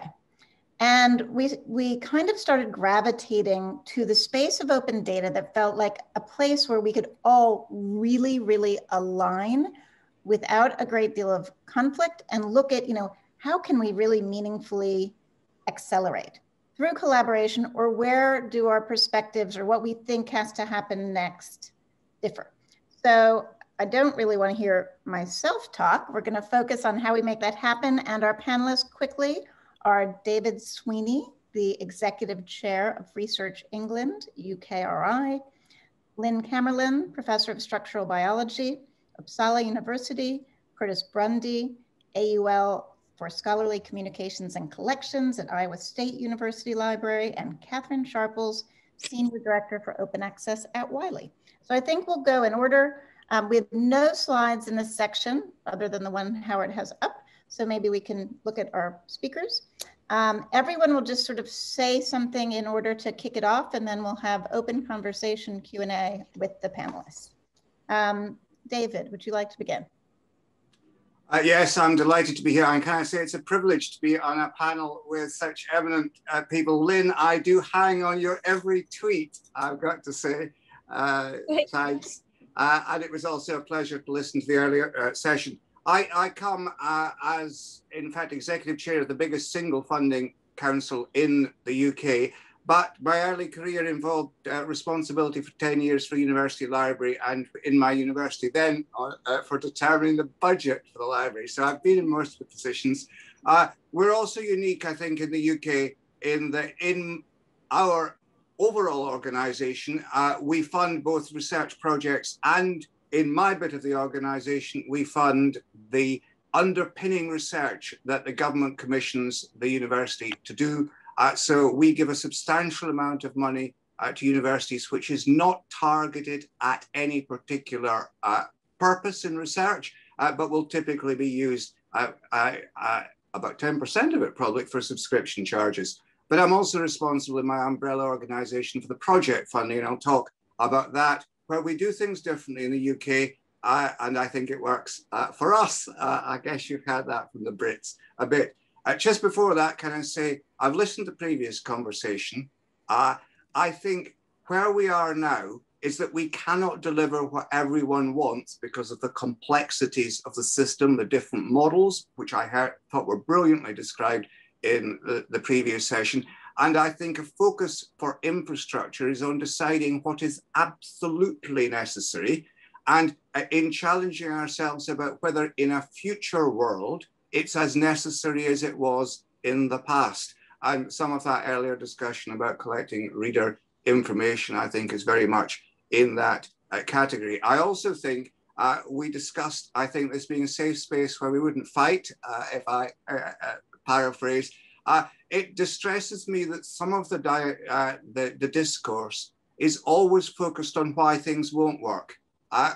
Whereas, in fact, most of the use cases in open access are things that have worked. Now, there's certainly a question of whether they will continue to work and whether they are sustainable, but starting from a position that they won't be, and I think there's some places where that line is taken quite substantially, is, in my view, not a good idea. So working together, trying things out, minimizing the infrastructure as far as we can till we test it is my line. Very specifically, though, as a funder, I noticed that along with every other actor in the system, we claim a lot of authority, but we're not always so keen to take on the responsibility. So we do mandate. Some people want us to more strongly mandate because they want us to take the responsibility for decisions, which I think actually funders don't have a mandate themselves to take. Equally, of course, university libraries would like us to tell them to do things so that they could pass that responsibility on to us sometimes. Now, I don't say that in any bitter sense, just as a recognition that in the end, we will have to share that responsibility and work together to implement procedures. So Bjorn Brem's in is, if funders just said that the money had to be spent or couldn't be spent, I know, because it's my job, that I don't really have the power to do that. And we've got to accept the limitations there are on everyone in the system. What's special about UKRI is that we are a strong supporter of open access where a fee is paid and have been since 2014, I think, roughly very early on following the Finch review, which I was very much involved in stewarding. But we don't pay individual APCs. What we do is pay a block grant to our institutions and then give the institutions the choice of how to use it. That works, for example, for Subscribe to Open, because it validates the model and allows them to choose to use funds on that. But it's not a decision that is taken over everyone's head. Now, does that mean that the funder is paying a fair amount? And we do not allow APCs to be charged to grants because we give a block grant. The sizing of the block grant is therefore important. And we set it at the time that we did as an appropriate percentage of our total research budget, equivalent to what we think the purchasing charges are on a research budget. I'm not sure actually we got that entirely right at the time, and it's certainly not up to date now, which is why we're in the middle of a review to assess it. But it seems to me the principle, first of all, the principle of whether you should hypothecate, given that it's all one big pot. But I think it's useful in this case to give a grant and to hypothecate it, to indicate it's for the use of that. I think sizing it is really important. But I'd put it to you that it does cut out a whole load of unnecessary infrastructure in managing APCs at funder level, which in my view, don't add value to the system. So that's, I think, my introductory comments. Let's cut everyone a bit of slack and let's try different models out and aim for their success while recognizing that indeed they may not fail, rather than predicting doom at the start. Let's look to where we can standardize, but where we may have to forgo as much information as we'd like to begin with. And does it make sense to move away from such detail on APCs, and should we go to a block grant that allows the choice of different models for university libraries and empowers them, but also gives them resources to do it. Thank you. So wise and well said. So thank you, David. That's quite inspiring. And Lynn, I'm sure you have much to add. Please start. Thank you so much. So I second David. It's a real pleasure to be here with such a great set of panelists for both panels, and so good to see such a large audience as well. And so as a researcher working in computational biochemistry, so I'd like to talk about data sets and the infrastructure for open data sharing. So I've been working with open science for a long time from a researcher perspective, but also policy. And as pretty much everyone present here knows, for a very long time, the focus was on open access, even though open access is just one facet of open science.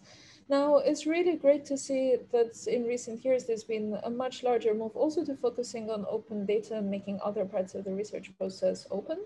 But the problem with that is the issue of appropriate infrastructure to make it feasible. And so one of the things I've seen in discussions with different stakeholders, data means different things in different fields.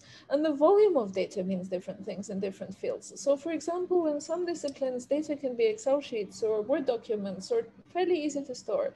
And there are already wonderful forums. For example, Zenodo, there's Figshare, Dryad, both commercial and funder supported. And so these are not the data sets where infrastructure is a really major issue. But there are other disciplines such as mine, where when we generate data, we're talking about tens to hundreds of terabytes, sometimes even more. And for example, in high energy physics and in other disciplines where data sharing has been the norm for a long time, there's infrastructure, but there isn't infrastructure for all disciplines. And so for giant data sets, the landscape for infrastructure is much more sparse, especially when there hasn't historically been a culture of open sharing outside networks of collaborations. And also there are other infrastructural challenges. It's not just an issue of where and how to store the data, but also how to access it. So transferring terabytes or petabytes of data, you can't just casually upload or download such large data volumes. And so there are a lot of technical issues about how to make this data open. It also means that researchers, if you do and when you do convince them to share, which obviously I advocate for, you have to make really difficult decisions about what to share when managing really large data sets. And you start asking questions, for example, with simulations, do you want to provide enough to just rerun the simulation, or do you want to actually present end results? And so it's a changing landscape where researchers need to be part of the dialogue. Now, there have been moves to fix this. For example, the European Open Science Cloud is one example, but there needs to be more focus on these issues. I was part of a Chemistry Europe Open Science session just 2 days ago, where there was a question about the role of publishers. And also JACS, the Journal of the American Chemical Society, asked a question about this on their Twitter feed this morning about what the role of publishers is in data sharing. And so I was thinking about this morning, and one of the thoughts that came to mind as a provocative suggestion is on the one hand, publishers could individually, for example, provide infrastructure for sharing data associated with manuscripts, but then you get massive fragmentation issues, and you really want a reliable data storage location where you can put everything together and link to. So the same way that different funders support things like ChemArchive or BioArchive, what about funders, institutions, and also publishers going in on shared infrastructure that's citable with good means to store also large data sets? But this, of course, raises the question of responsibility. So is providing this infrastructure the responsibility of funders, institutions, publishers, national or transnational supercomputing centers? I put a disclaimer that I'm also involved in supercomputer infrastructure, or a combination of all of these. David before me spoke about shared responsibility. And then finally, it's not just an issue of the hardware. So skills training infrastructure is also necessary in order to train researchers in how to properly curate and streamline such huge data sets. Do we need professionally trained staff that manage this infrastructure? And we've talked a lot about clean metadata. So even if it's professionally trained staff, researchers need to be trained to not just do huge data dumps that no one else is going to understand, in order to make these data sets usable by others outside the immediate research team. And so I'd really like to see in coming years streamlined open research flows, which includes data sharing at all steps of the research process. And I think addressing these issues is absolutely essential for widening open data research practices. Thank you. Great. I am actually curious if we have time. So Lynn, you've talked a lot about, terabytes of data and focusing on usability. David, you mentioned, block grants for multiple applications of research advancement at the institution level. Do you have a sense of how, broadly speaking, these are allocated and how many might be oriented towards data usability at this scale? Is this to me or to David? I was kind of curious how this reached back into what David had said about how institutions are using block grants. But Lynn, if you have some insight into that too, I'd be curious. So, and Curtis can chime in as well, or anyone else. Yeah.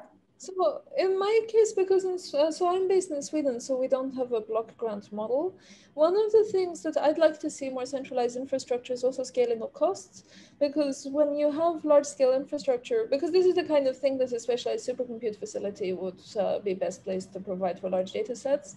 And so you're dealing with multiple aspects. One is the actual hardware and the bandwidth to store and transfer large data sets, but it's also the FTE that's required to actually manage all this infrastructure. And so, of course, if you centralize, you can scale costs very efficiently. And for perspective, in terms of when we talk to different potential providers to store our data, the kind of costs we're looking at is between 50 to 200 euros per terabyte per year. And you can see, especially if you want to store data for 5, 10, even 20 years, and you're accumulating more and more, that really becomes out of control very fast.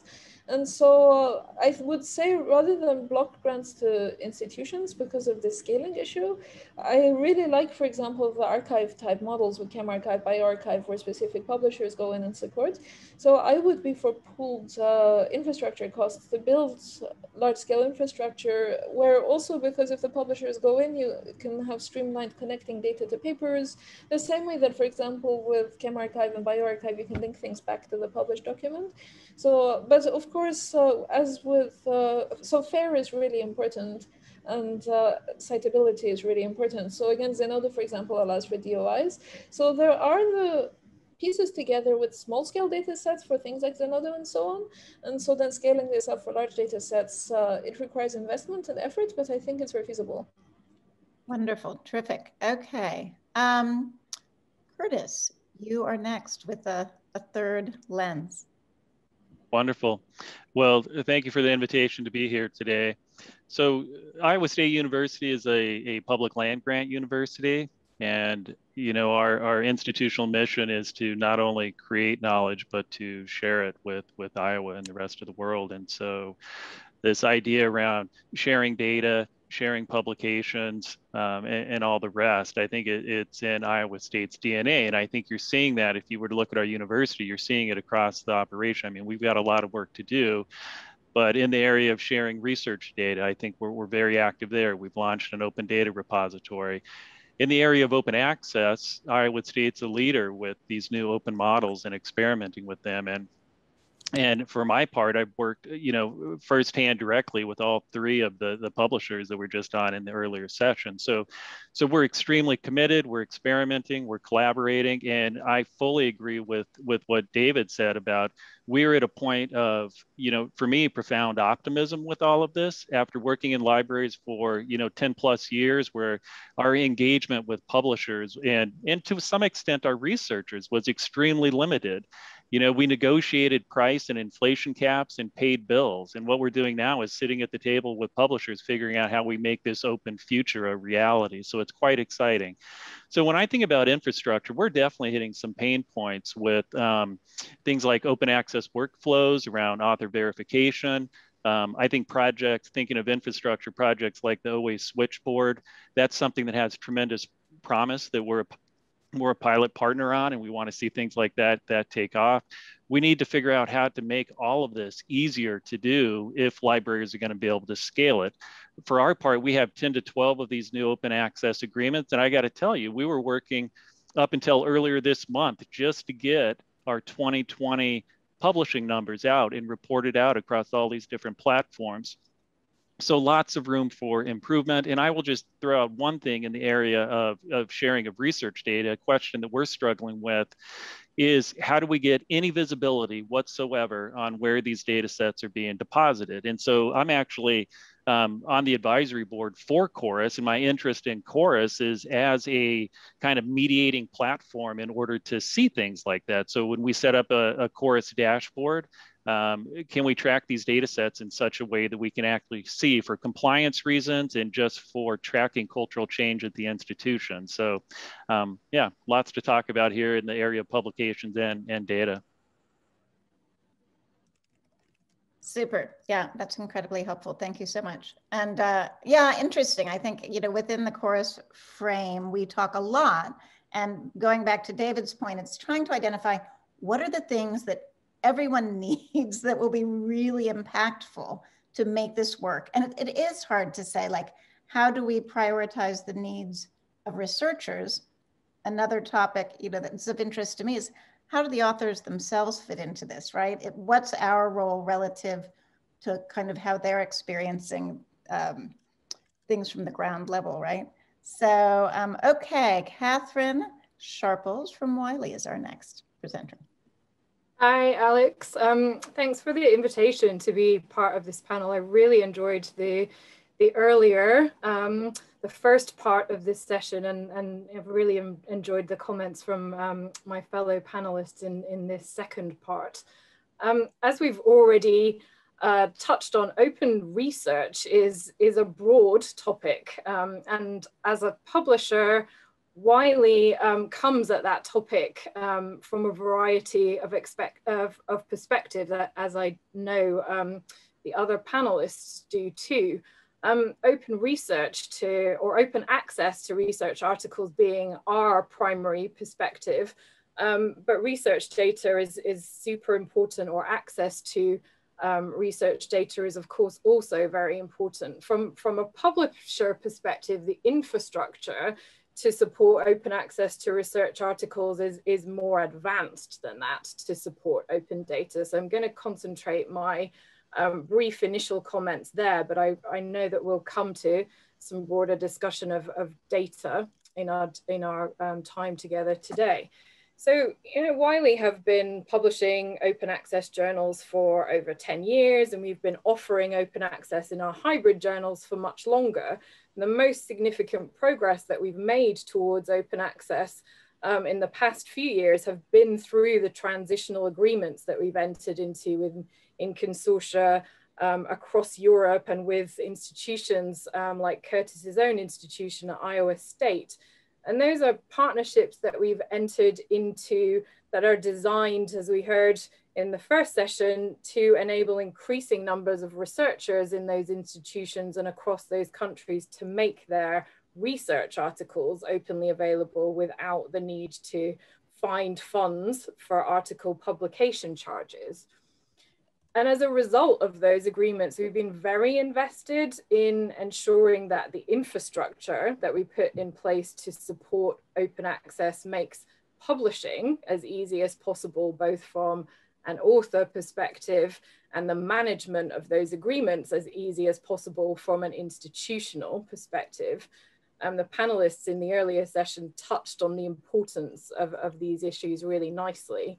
From an author perspective, it's all about ensuring that we have a means to support authors in making publishing choices that are aligned with their funders and their institutional expectations. So making them aware when they're covered by a transitional agreement or by a funder account, and helping them to ensure that they're publishing their work under, for example, the appropriate Creative Commons license in order to comply with any funder mandates in place. It probably sounds like a very obvious thing to say, but our goal is always to make publishing as easy as possible, specifically OA publishing in this case, to see as few authors as possible opt out of open access publishing when they're covered by transitional agreements. And we do still see a small percentage of authors choosing not to take up the OA option, even when they're made aware of the fact that they're covered by these agreements. And from a funder and a library perspective, that means providing the infrastructure to improve article eligibility, to track and to manage their funds and accounts. Again, our goal is to make these agreements, the agreements that we've entered into as easy to manage from a customer perspective as possible. So we've developed our own dashboards for payments and reporting. And, you know, we get really strong feedback on that, but it's always our goal to be as customer centric as possible. So we're excited to see initiatives like OA Switchboard and OAble develop with the goal, again, of making of improving the infrastructure and insight into the process.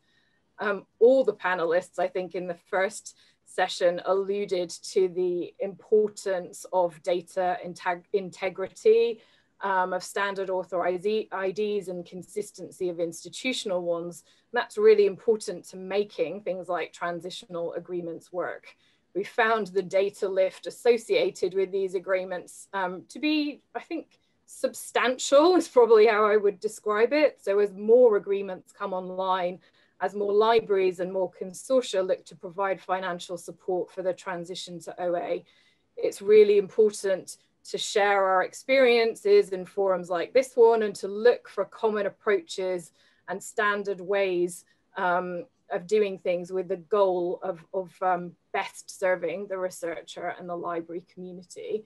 So I really echo David's earlier point of, you know, the importance of trying things out and working together. And I look forward to a good conversation here today. Great. So I'm going to welcome questions into the chat that we can surface to the panelists and discussion free form between the panelists. I do have one, you know, I was looking at some notes, David, on a few things you'd said. And one of the things that really stood out to me was this focus on the term you used, tractability versus intractability. And that to this question of, you know, how we avoid frustration, increase optimism, and focus on areas of work where there is some tractability versus intractability. And I think that's really, I mean, it's a big, big topic, but that's one of the questions for this panel is where, and Curtis, you said you're really experiencing some collaborative successes. So where would you aim this community, you know, to get these sort of, they're not even, quick wins is not the right term because it's so complex, very infrastructural.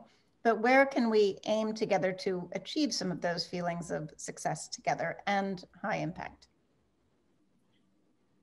I mean, I think where I was going with those comments is the predilection that some have for producing what they think is a killer argument against some development based essentially on what I would call an edge case.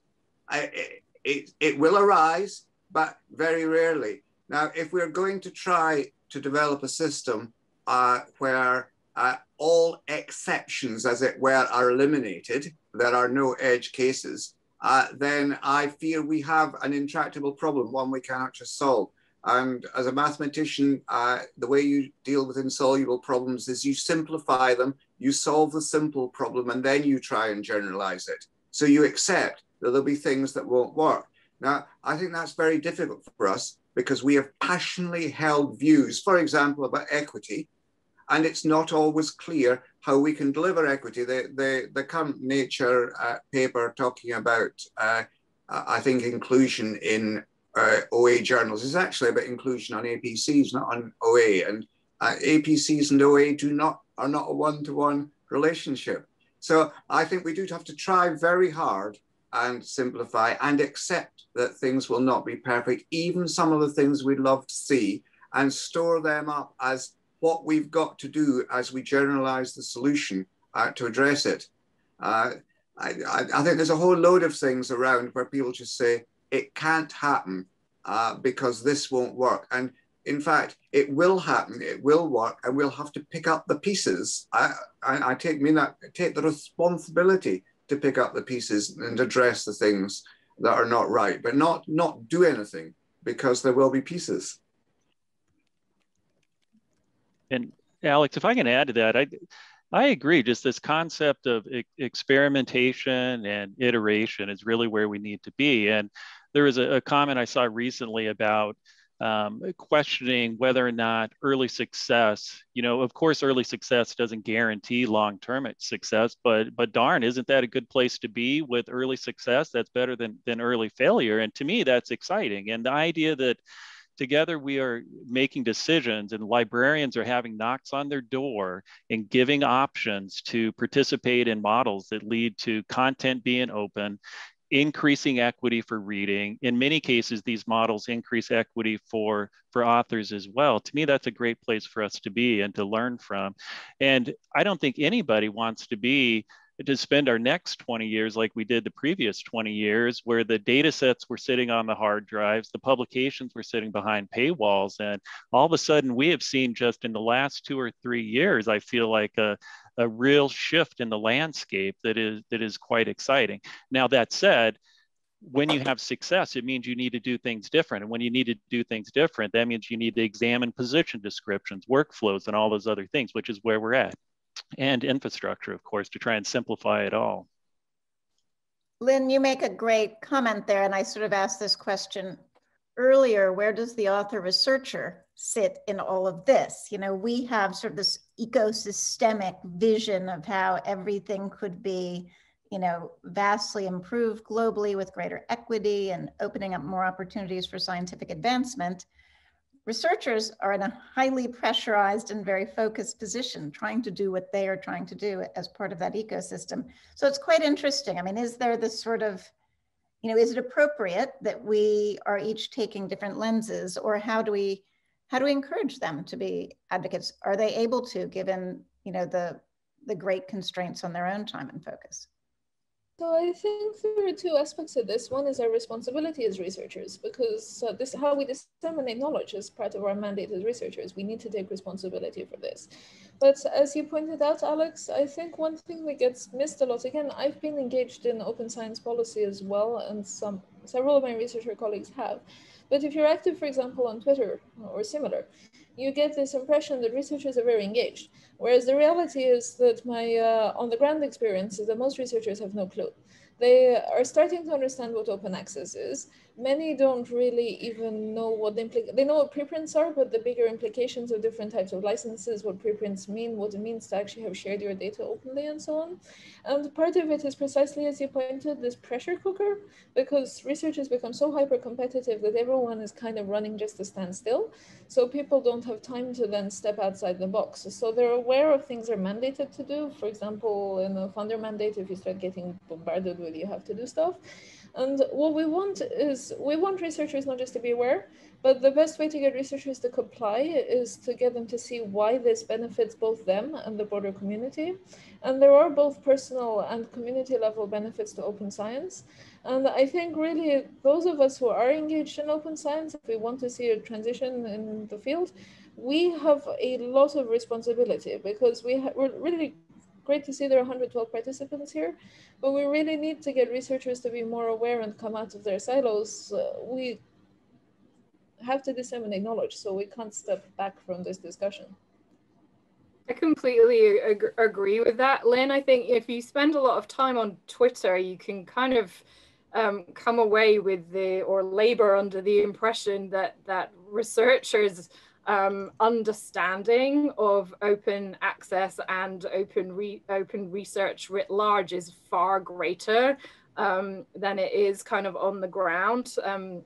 Wiley and other publishers spend a lot of time putting on workshops in collaboration with librarians and with institutions around the world to raise awareness of open access publishing options and to improve understanding of the importance of sharing research articles and sharing data. And quite often what we see in those workshops is a much lower kind of level of understanding from the researcher than we're kind of led to believe if we spend too much time on Twitter.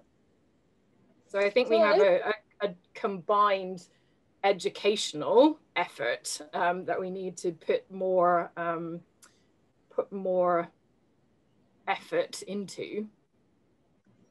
So if I could just briefly add to that, one thing that I think is nice at Uppsala is we have this for incoming master students. We have an introductory course, Actual Trends in Chemistry, where they learn about different things that are hot in chemistry.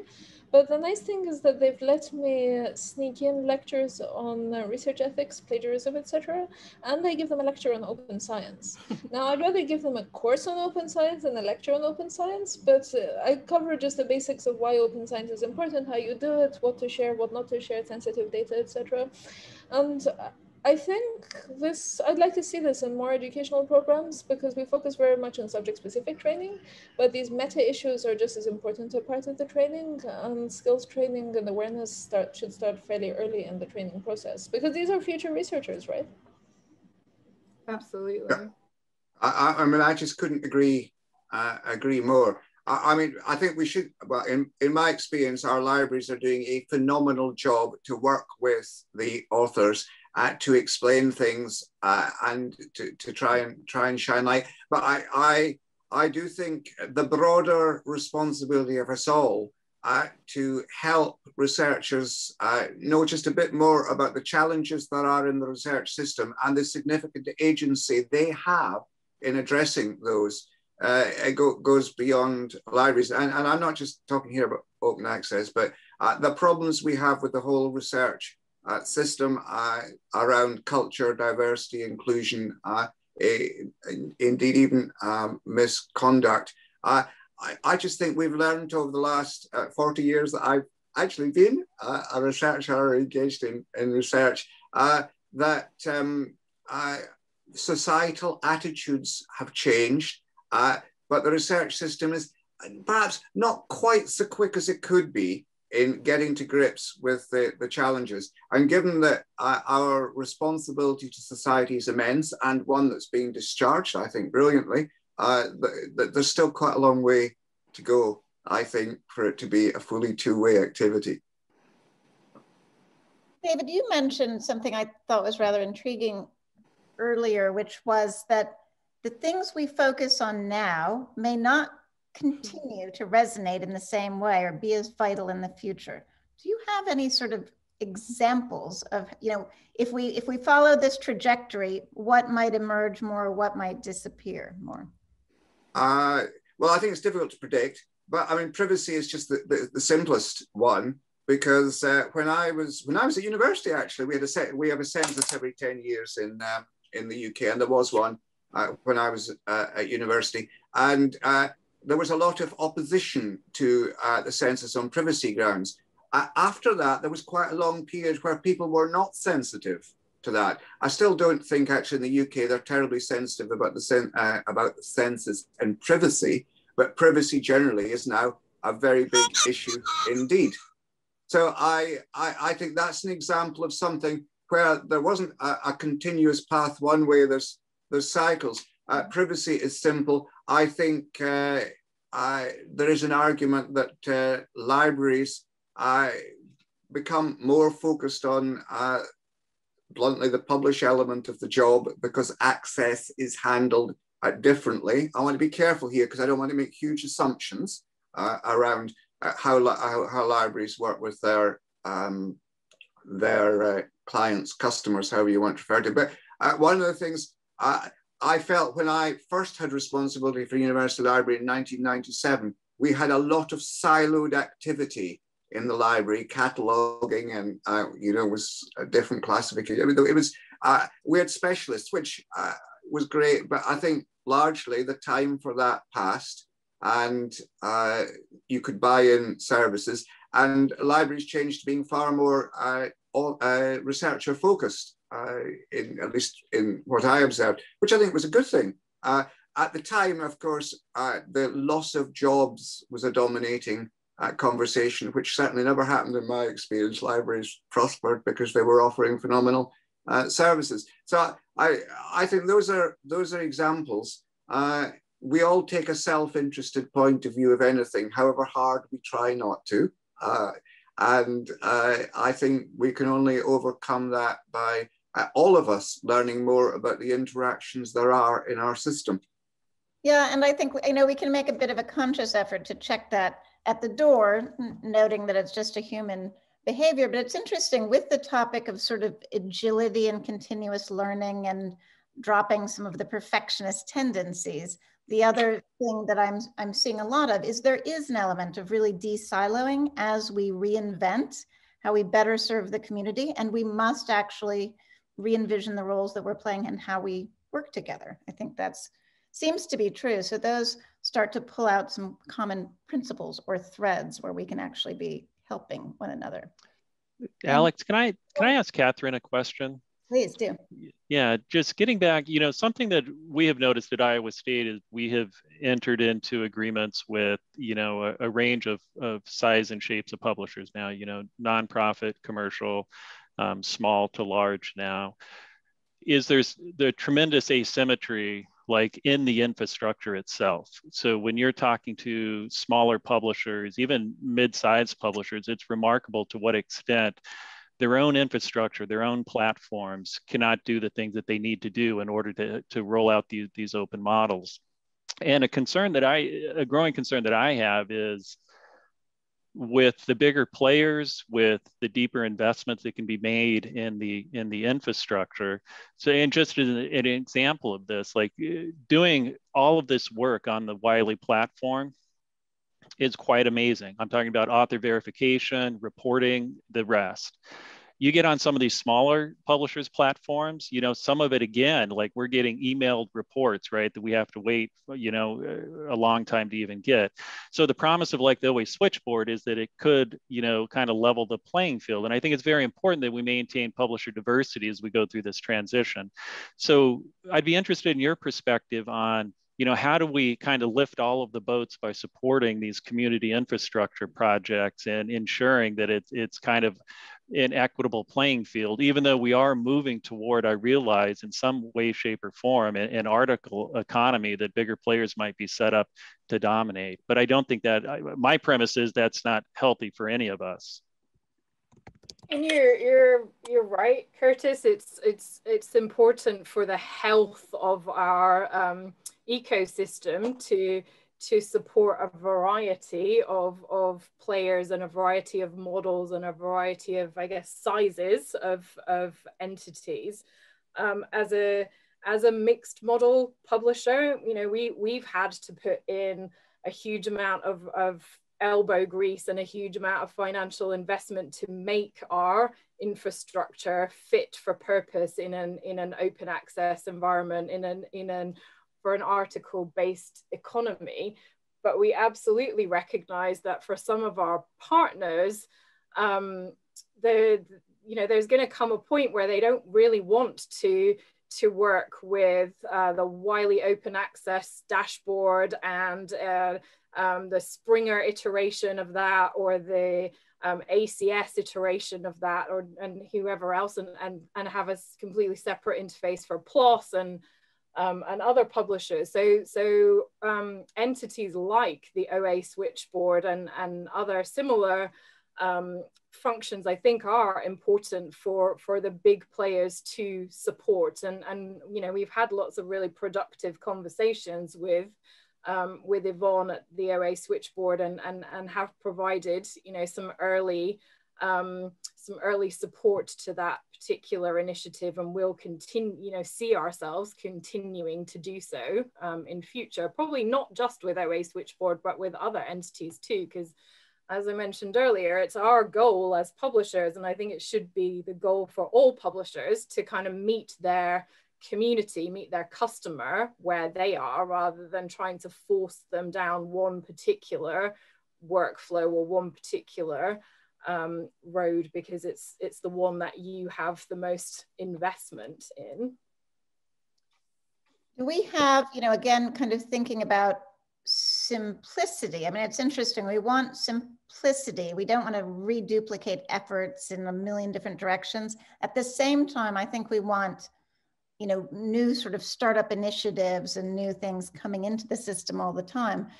You know, just trying to think about whether we have a common visualization or understanding of everything that's happening out there, right? How do we balance those two things of enabling innovation, but not being too splintered? I mean, I think the OA switchboard is a good test case. I remember going along to the very first introductory meeting, and I haven't had anything significant to do with it. So I thought at the time it was a wonderful idea that would be too complicated to deliver. Now they've demonstrated that was not true.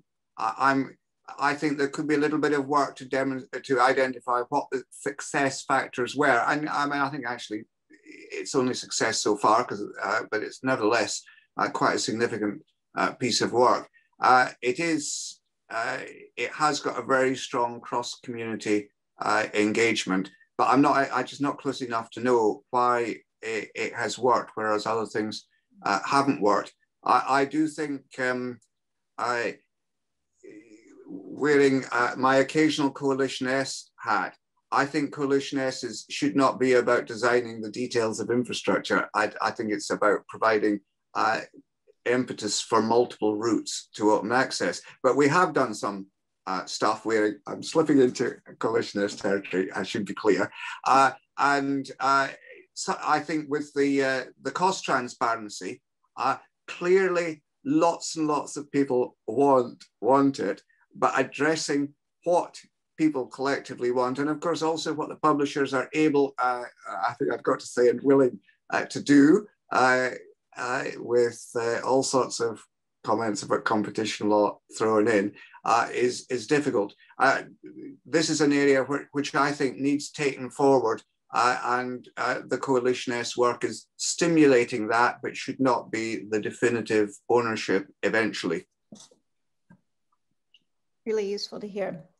So we are drawing close to our close time, but I want to, any burning questions, please put in Q&A or chat, or any sort of summarizing thoughts or takeaways, how you'd like us to focus our attention before we disband. I guess, Alex, I have a quick question for Lynn, who talked very eloquently in her introduction about open data and data sharing, and also referenced this recent conversation about the role that publishers should or shouldn't have in enabling data sharing. And I just wondered what Lynn's perspective on the publisher role in that space was.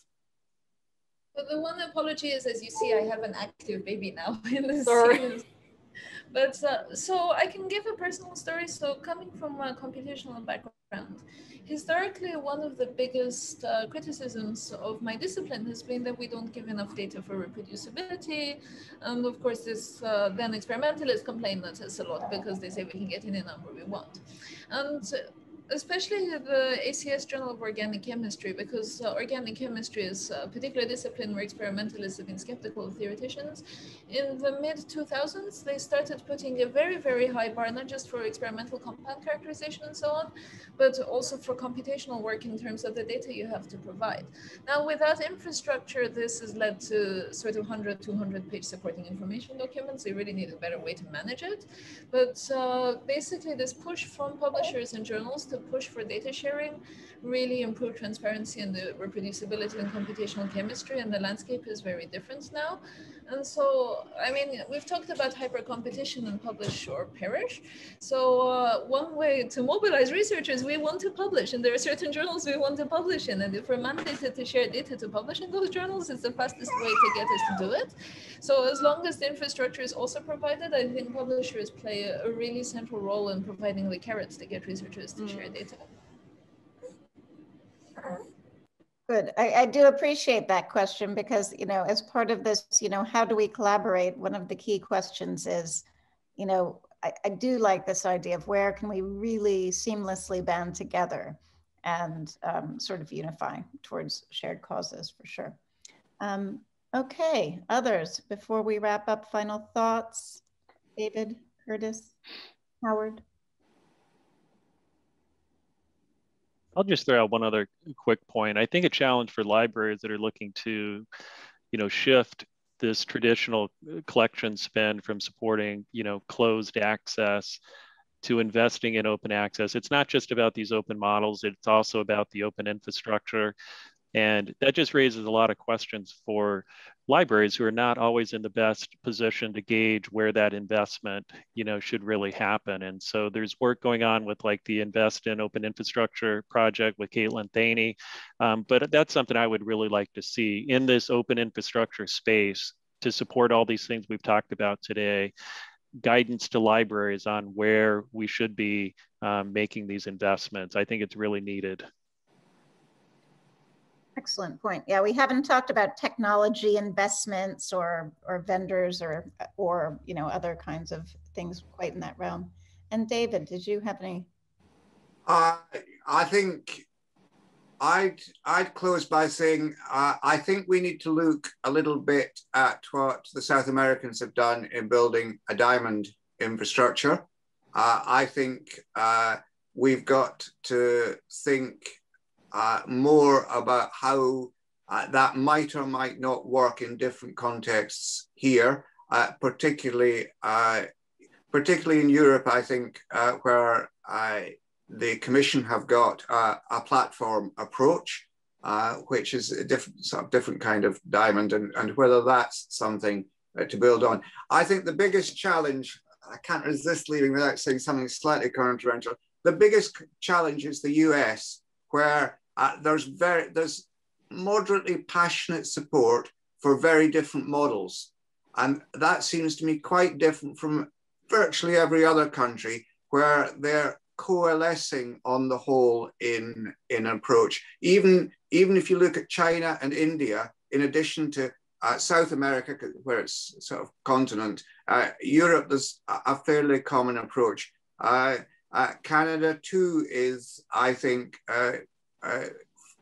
going down on a fairly national approach. But at the heart, there's very, very challenging situation in the States with different approaches, and not yet the engagement, in my view, between funders and university libraries, which has been tremendously beneficial in virtually every other country I've mentioned. Now, it might be the US is just big and different, and that's life. I accept that. But I think quite a lot could happen in the US that hasn't happened yet for probably quite obvious reasons. Super. I love closing with a little controversy because it'll lead into whatever our next engagement is. Well, thank you so much. Fabulous, fascinating, insightful panelists, all of you. And Howard, I will hand it to you to wrap us up. That was a great session. It's been a really great day. Hopefully everyone that is on either a panel or attended has really gotten a lot out of today. I know I certainly have. Again, a very special thank you to our sponsors, ACS, AIP, Wiley, AMS, Silverchair, and STM. And if you could, fill out our poll. Tara's going to put it in the chat. So it does help us to plan for future events. It also helps Chorus plan on what it wants to do next. I walked away with a lot of ideas. I'm sure Alex did too, out of today's discussion. And this is not the end of discussions, but it just continues to be the beginnings of it. So there'll be a lot more coming from Chorus in the way of forums. And once again, thank you. And we'll be providing a summary of this, as well as we will also be providing the full video next week. And we've had a request to include the chat. So we will certainly do that, and also the results of all the interactive things that we were doing with you today. And so it was a really great day, and I appreciate it. Have a wonderful weekend, and thanks.